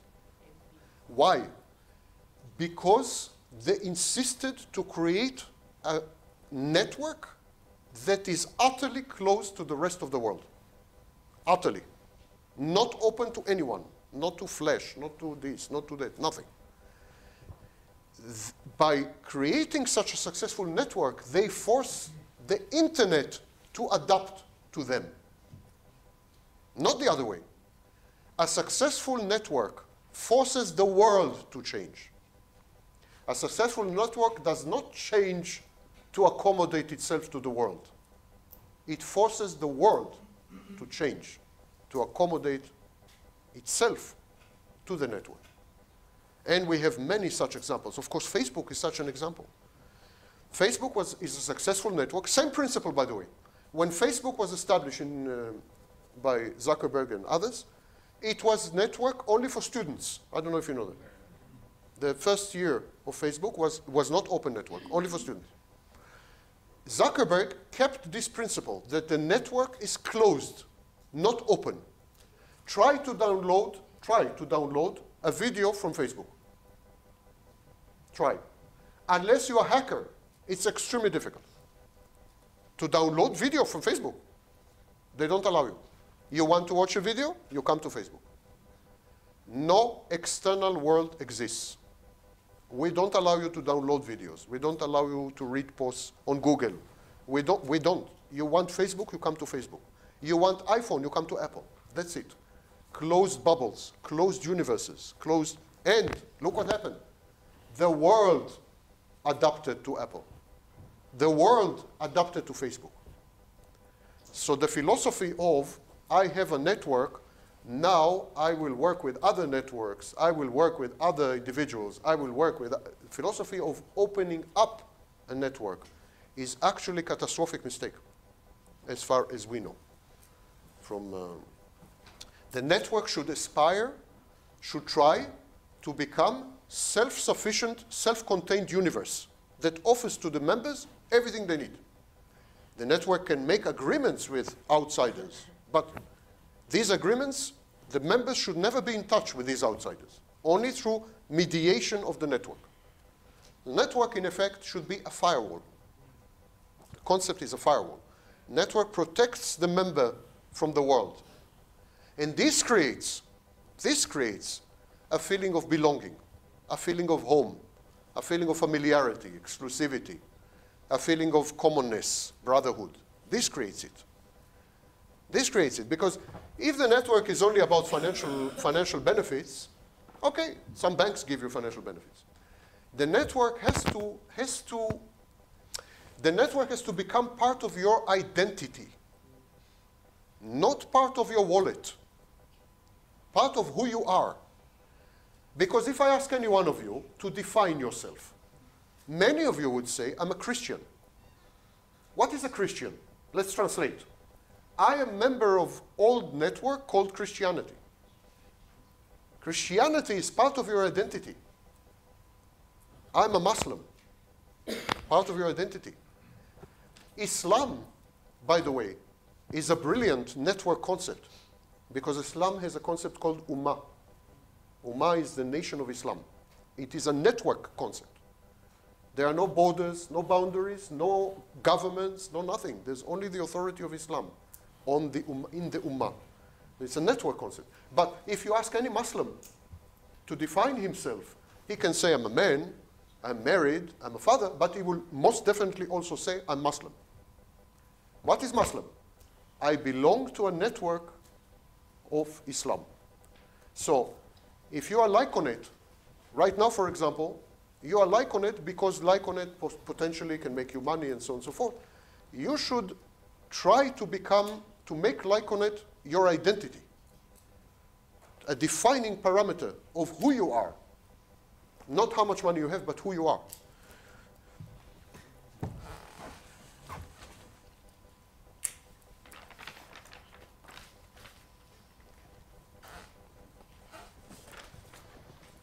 There are 3 phases in the life cycle.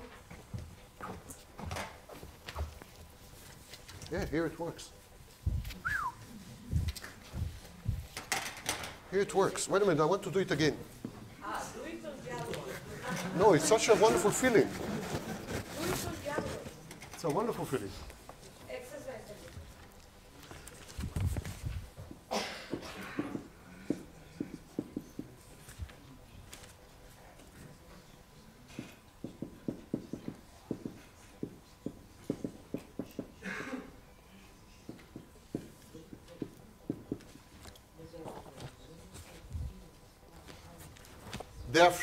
There are three phases in the life of networks, all networks.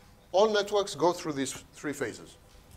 Mimetic phase, externality phase, or network effects, and decay, or collapse. Of course, some networks do not decay. So the 3rd phase is not obligatory. The network can prevent it. How to prevent it? By becoming self-contained, self-sufficient, self-explanatory universe that provides meaning, value, gratification, income, everything the member needs. So if the network fails to become self-sufficient and self-contained, it decays. Mimetic phase. Mimetic phase is the initial phase where people invent some concept, some idea, some belief, and based on that, they begin to establish a network. During the mimetic phase, the network is autonomous, fecund. Fecundity is a very important concept. It means how many times the message is repeated, replicated. So the message is autonomous, fecund, distributed, and so on and so forth. The mimetic phase is short. If it is not short, the network dies. At each of these stages, the network can die. So if I start a new network, and I have a message, I have a belief, I have a concept, I have an idea, I create a meme. Meme. If I create many memes, I create a memeplex. Okay. Imagine that I want to establish a new network. And I have belief number 1, and belief number 2, and belief number 3. I put them together, I make a concept, the concept makes ideas, and so on. I have a whole story. Okay? And I'm trying to establish a network. If this stage continues for too long, if this message is conveyed from one to the other, and people communicate the message and discuss the message and compare and analyze, but nothing happens. They just continue to talk. They just talk. The talk phase continues for too long, the network dies. Many networks start very promisingly with new ideas and new concepts and amazing combinations and so on, but members focus too much on the idea, on the concept, on the belief, and not on creating the network, on the creating the universe, on the actual work. So you could have tens of millions of members, and he dies. He dies because there was no transition from mimetic to network effects. Now, what do I mean when I say transition? How do we transition? So let's make an example. Let's assume that I come with a new concept or a new idea, and I'm trying to sell it to you. I'm trying to create a network. And let's assume you buy this. You buy this idea. It's interesting. So you begin to communicate it to each other. That's the first test. The first test, how many of you will communicate it? You know the concept of viral? Viral. There's a good reason for that. I compared networks to viruses. In a minute I will come to it. But it goes viral. So I made a video about a month ago about social media. And we put it online. And within a month, it had 300,000 views. So that's viral. It's going viral. So the message, it's a perfect example, actually. Let me take this example. I and a group of a few other people, we formed a kind of loose coalition to fight the bad effects of social media. So we made a documentary. It's called Plugged In. You can watch it online. We made a documentary, and they made interviews with me, series of interviews with me. The interview went viral immediately, relatively viral. 300,000 views in 1 month is not bad. So went viral. Now, we are at the mimetic phase. This is the mimetic phase. We are spreading the message. Everyone is talking about it. Hundreds of people signed off Facebook because my message is that social media were designed to poison you, in effect. Poison your mind, create addiction and conditioning. You can watch the interview online, the toxicity of social media. So people are talking about it. Hundreds of people closed their Facebook accounts, went off Twitter. So beginnings of a movement. It's beginning of a movement. Now we are at the mimetic phase. The meme is replicated. This is called fecundity. There's replication. And it is conveyed with authenticity. In other words, when the meme is passed, it is not distorted. Do you know the game telephone? Telephone or yes, broken phone or Chinese. It's called Chinese whispers.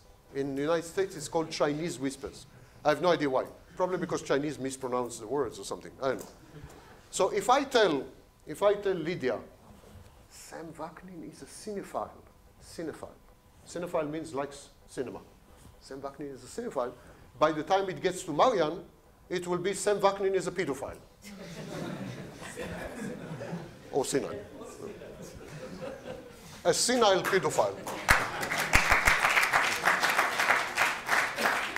So it's not only important how many times the meme is repeated, it is important that it is repeated authentically, that it is repeated with preserving the content. And this is called fidelity. So in the mimetic phase, there is fecundity, how many times, and fidelity, how authentic the message is. But look where we are now. Look where we are now. I've been involved in generating several massive online movements, personally. And one of them I started myself, and that is the movement of narcissism. Narcissism Online is a movement that I started in '95, and today has tens of millions of members all over the world. So I know something about starting online movements. And so we are at this stage. If we push it a bit further, it will become global, massive in my view, global movement against social media, if we push it. If we don't, it will get stuck here. And after some time, it will die. So this is crucial transition. At some point, the message is so interesting, so many people are involved, you have to make a decision. Are you going to create a network or not? And if you don't, it dies at this stage.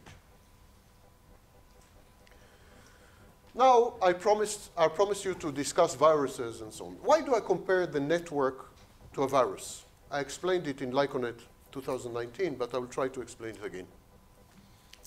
You know the Black Death? The Black Death in the 14th century?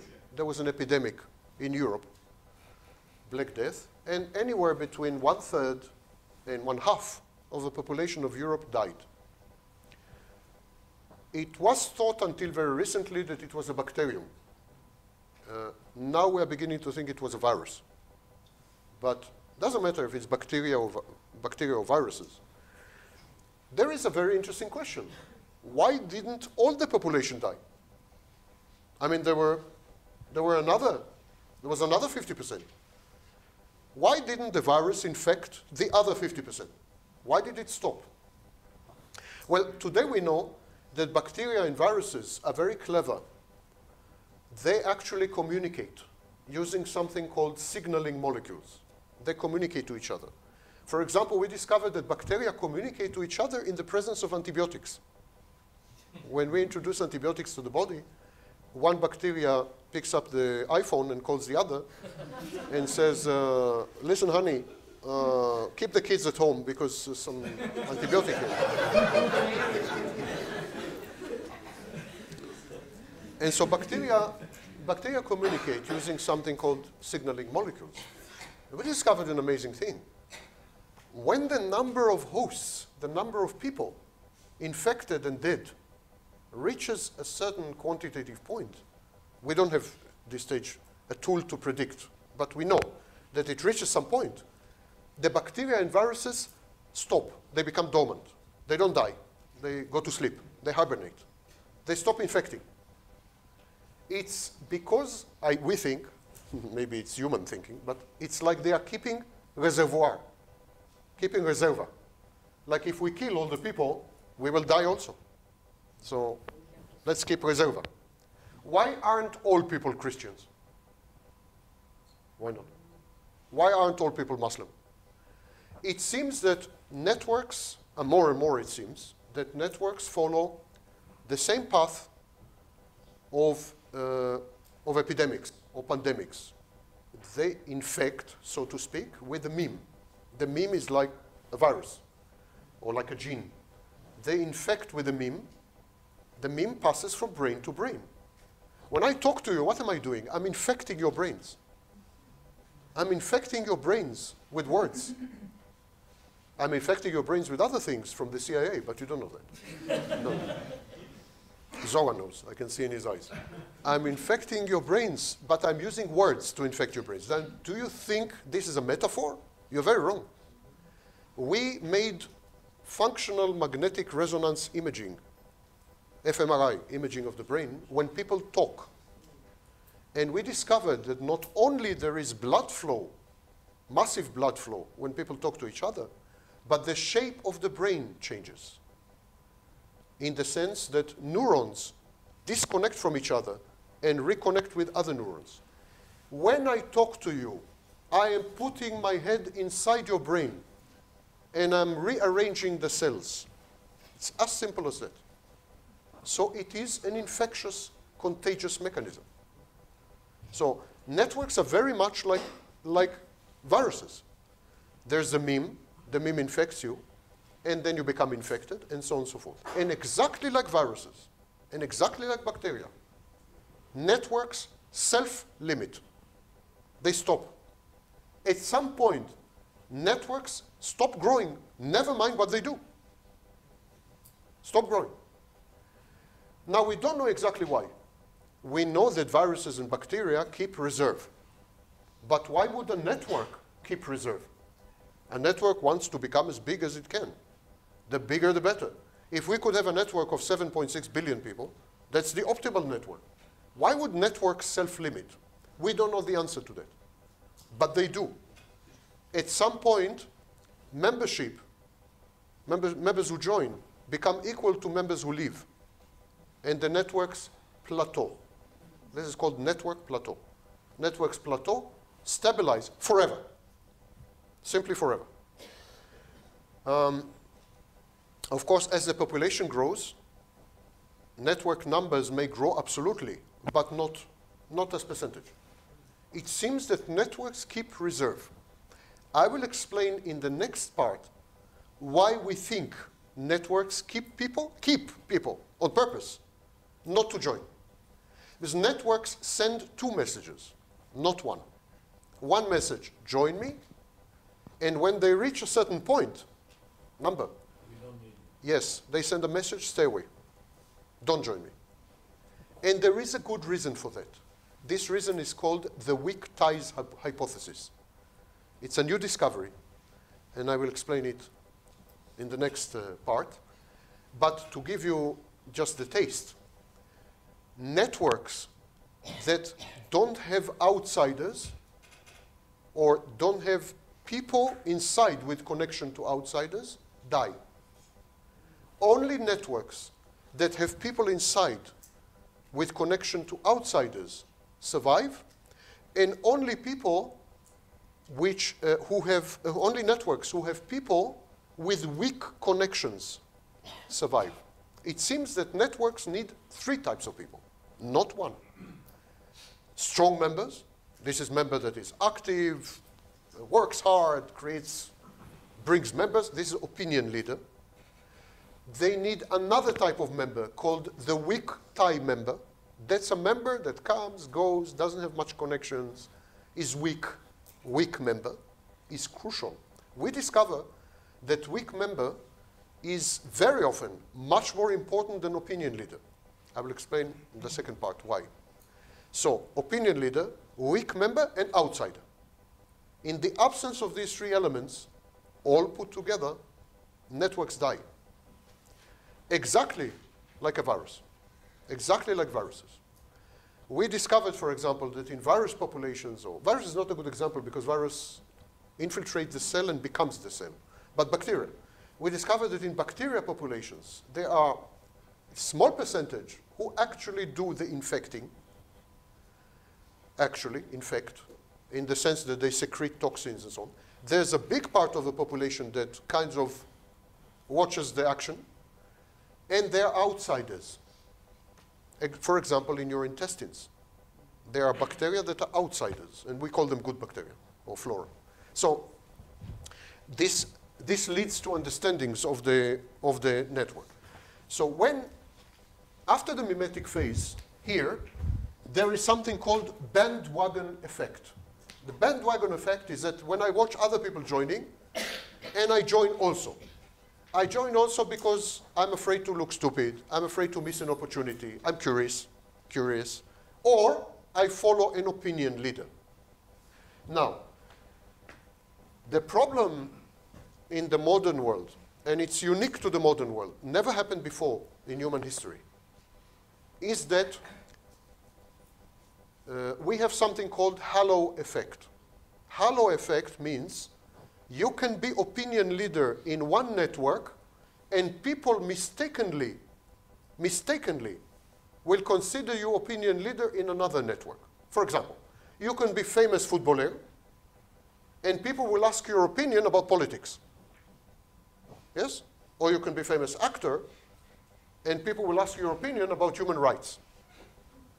Or you can be famous doctor and appear online with a white robe and discuss something that has nothing to do with medicine. So we have halo effect. We take one leader from one network and we make the mistake of listening to him in another. I'm cutting short this part because you heard most of it in Lyconet. So for a network to survive, it must do the following. It must activate the members. Activate the members means monopolize the member, not activate. It's a mistake. Monopolize the member. Monopolize means not let the member do anything outside the network. If a member wants to do anything, he must come to the network. Network should give him everything. Education, money, jobs, motivation, beliefs, ideas, lectures. I mean, the network should provide the member with total solution. And in return, the member's time should be dedicated almost 100% to the network. Even the member's family should be brought into the network. That's why people go with family to church. They are members, but they take the family to church. So the network should take over the member's life. It's not nice to say, but it's the only way to survive for the network. Should take over the member's life. We see this in Facebook. Facebook created a mechanism of addiction. You're addicted to Facebook. It creates conditioning and addiction. The chief engineers of Facebook admitted it in congressional testimony. It creates addiction. So when you go on Facebook, it's very difficult to disengage for most people, used to. Very difficult to disengage because of the likes, because, I mean, they created many mechanisms to keep you there. They need your eyeballs. They need you to watch the screen because they get advertising money. Longer you watch the screen, the more they get money. So they need you to watch the screen. But as I said in that video that you can watch online, in my interview, I said, if you have a beautiful girlfriend and Facebook, your beautiful girlfriend is an enemy of Facebook because she takes away your eyes. Facebook needs your eyes to make money. Anything that takes away the eyes is an enemy. So family is enemy, intimacy is enemy, community is enemy. Everything is enemy of the social network because they need your eyes. Every successful network keeps you, monopolizes you. Do you know how many hours a day a typical person spends on an iPhone? Do you know? iPhone, not other phones. In a minute I will tell you on other phones, but on iPhone. Remember, iPhone is a successful network because they created a self-contained universe, because they closed themselves to the outside. From the very beginning, they made a decision to be cut off from the world, and the member to get everything inside. How many hours do you think? Well over 8. A typical owner of an iPhone spends well over 8 hours. Android phones? Much less. Much less. A typical owner of an Android phone, with the exception of Samsung. Samsung stole a lot of things from iPhone. A typical owner of an Android phone spends anywhere between 2 and 3 hours, depending on the country. iPhone holds your eyeballs 3.5 times more than any other phone. Why? Because whatever you want to do, you can do with the iPhone. Email, video, I mean, you can do also with Android. No, I can't. But even if you can, but Android is open. Android offers you option. iPhone makes it simple for you. Single application for this, single application for that, single application for that. It's a set menu. In the previous lecture, in the previous seminar I gave about behavioral sales, they designed the default for you. This is called anchoring. A good network anchors. Anchors mean you come to the network and they tell you, you want to listen to a lecture, Sam Wagner. You want to buy water, this shop. You want to, so they give you a set of defaults. People prefer less choice than more choice. It's a common mistake that people want choice. People hate choice. Hate. In the previous seminar, I told a story, a real case, of a shop that opened up with 6 types of jam, marmalada, 6 types, and then increased it to 24 types. The sales dropped from 40% of the inventory to 3%. People detest choice. Steve Jobs was by far the greatest marketing genius ever, ever, because he understood the 2 secrets of marketing perfectly and implemented them in his product. 1, networks should isolate, exclude, and monopolize the user, not connect to the user to the world. Isolate the user. Hostage mentality, prisoner mentality. People want to be in prison because in prison you don't have to worry about food, about this, about that. Safe. Yeah.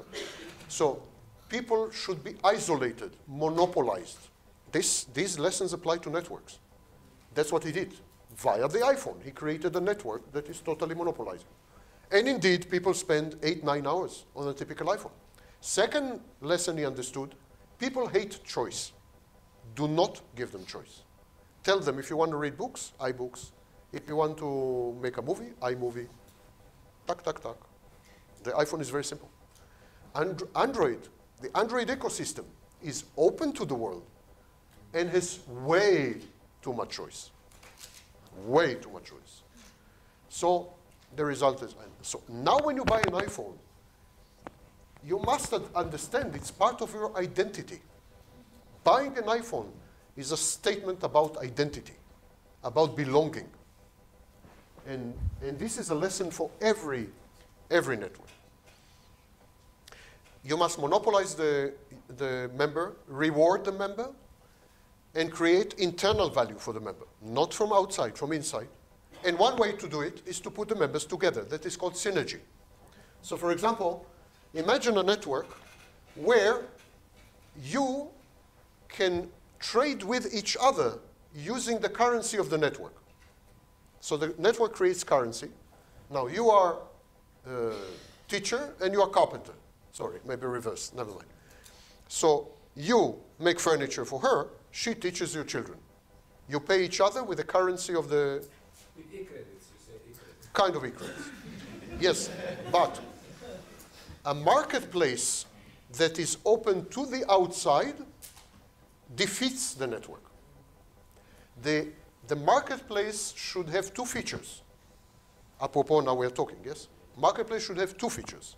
1, allow members to sell to each other their products and services. That's crucial. Allow members to sell to each other products and services. And when the marketplace buys from outside, not allow the members to be in touch with the outside, but only through the marketplace. Of course, the best example is Amazon. So far. Amazon. So far. So far. The best example so far, of course. What is Amazon? Amazon. Amazon, when you go on Amazon, you can buy my book, but you have nothing to do with me.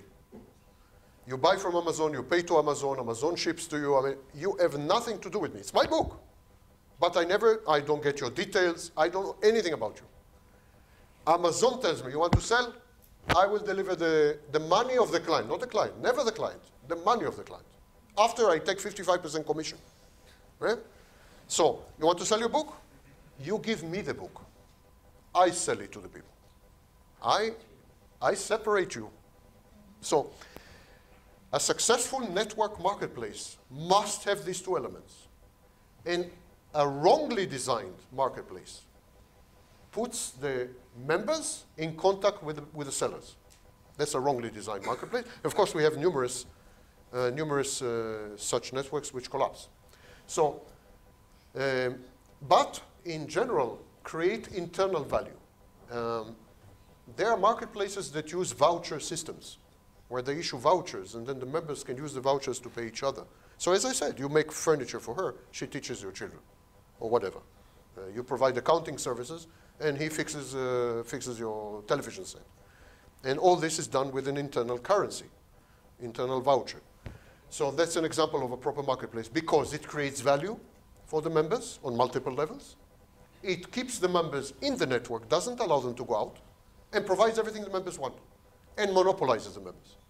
These are the critical factors. Once a network has died, if it reaches this stage, if it failed to create externalities, internal value, and so on, there is decay. And then the network, I call it black hole network. It's like the remnants of a dead star. It remains, most networks remain, but more like archiva, more like archive, or like a black hole, where it used to be a star, and now there is just nothing. So this is the life cycle of a typical network.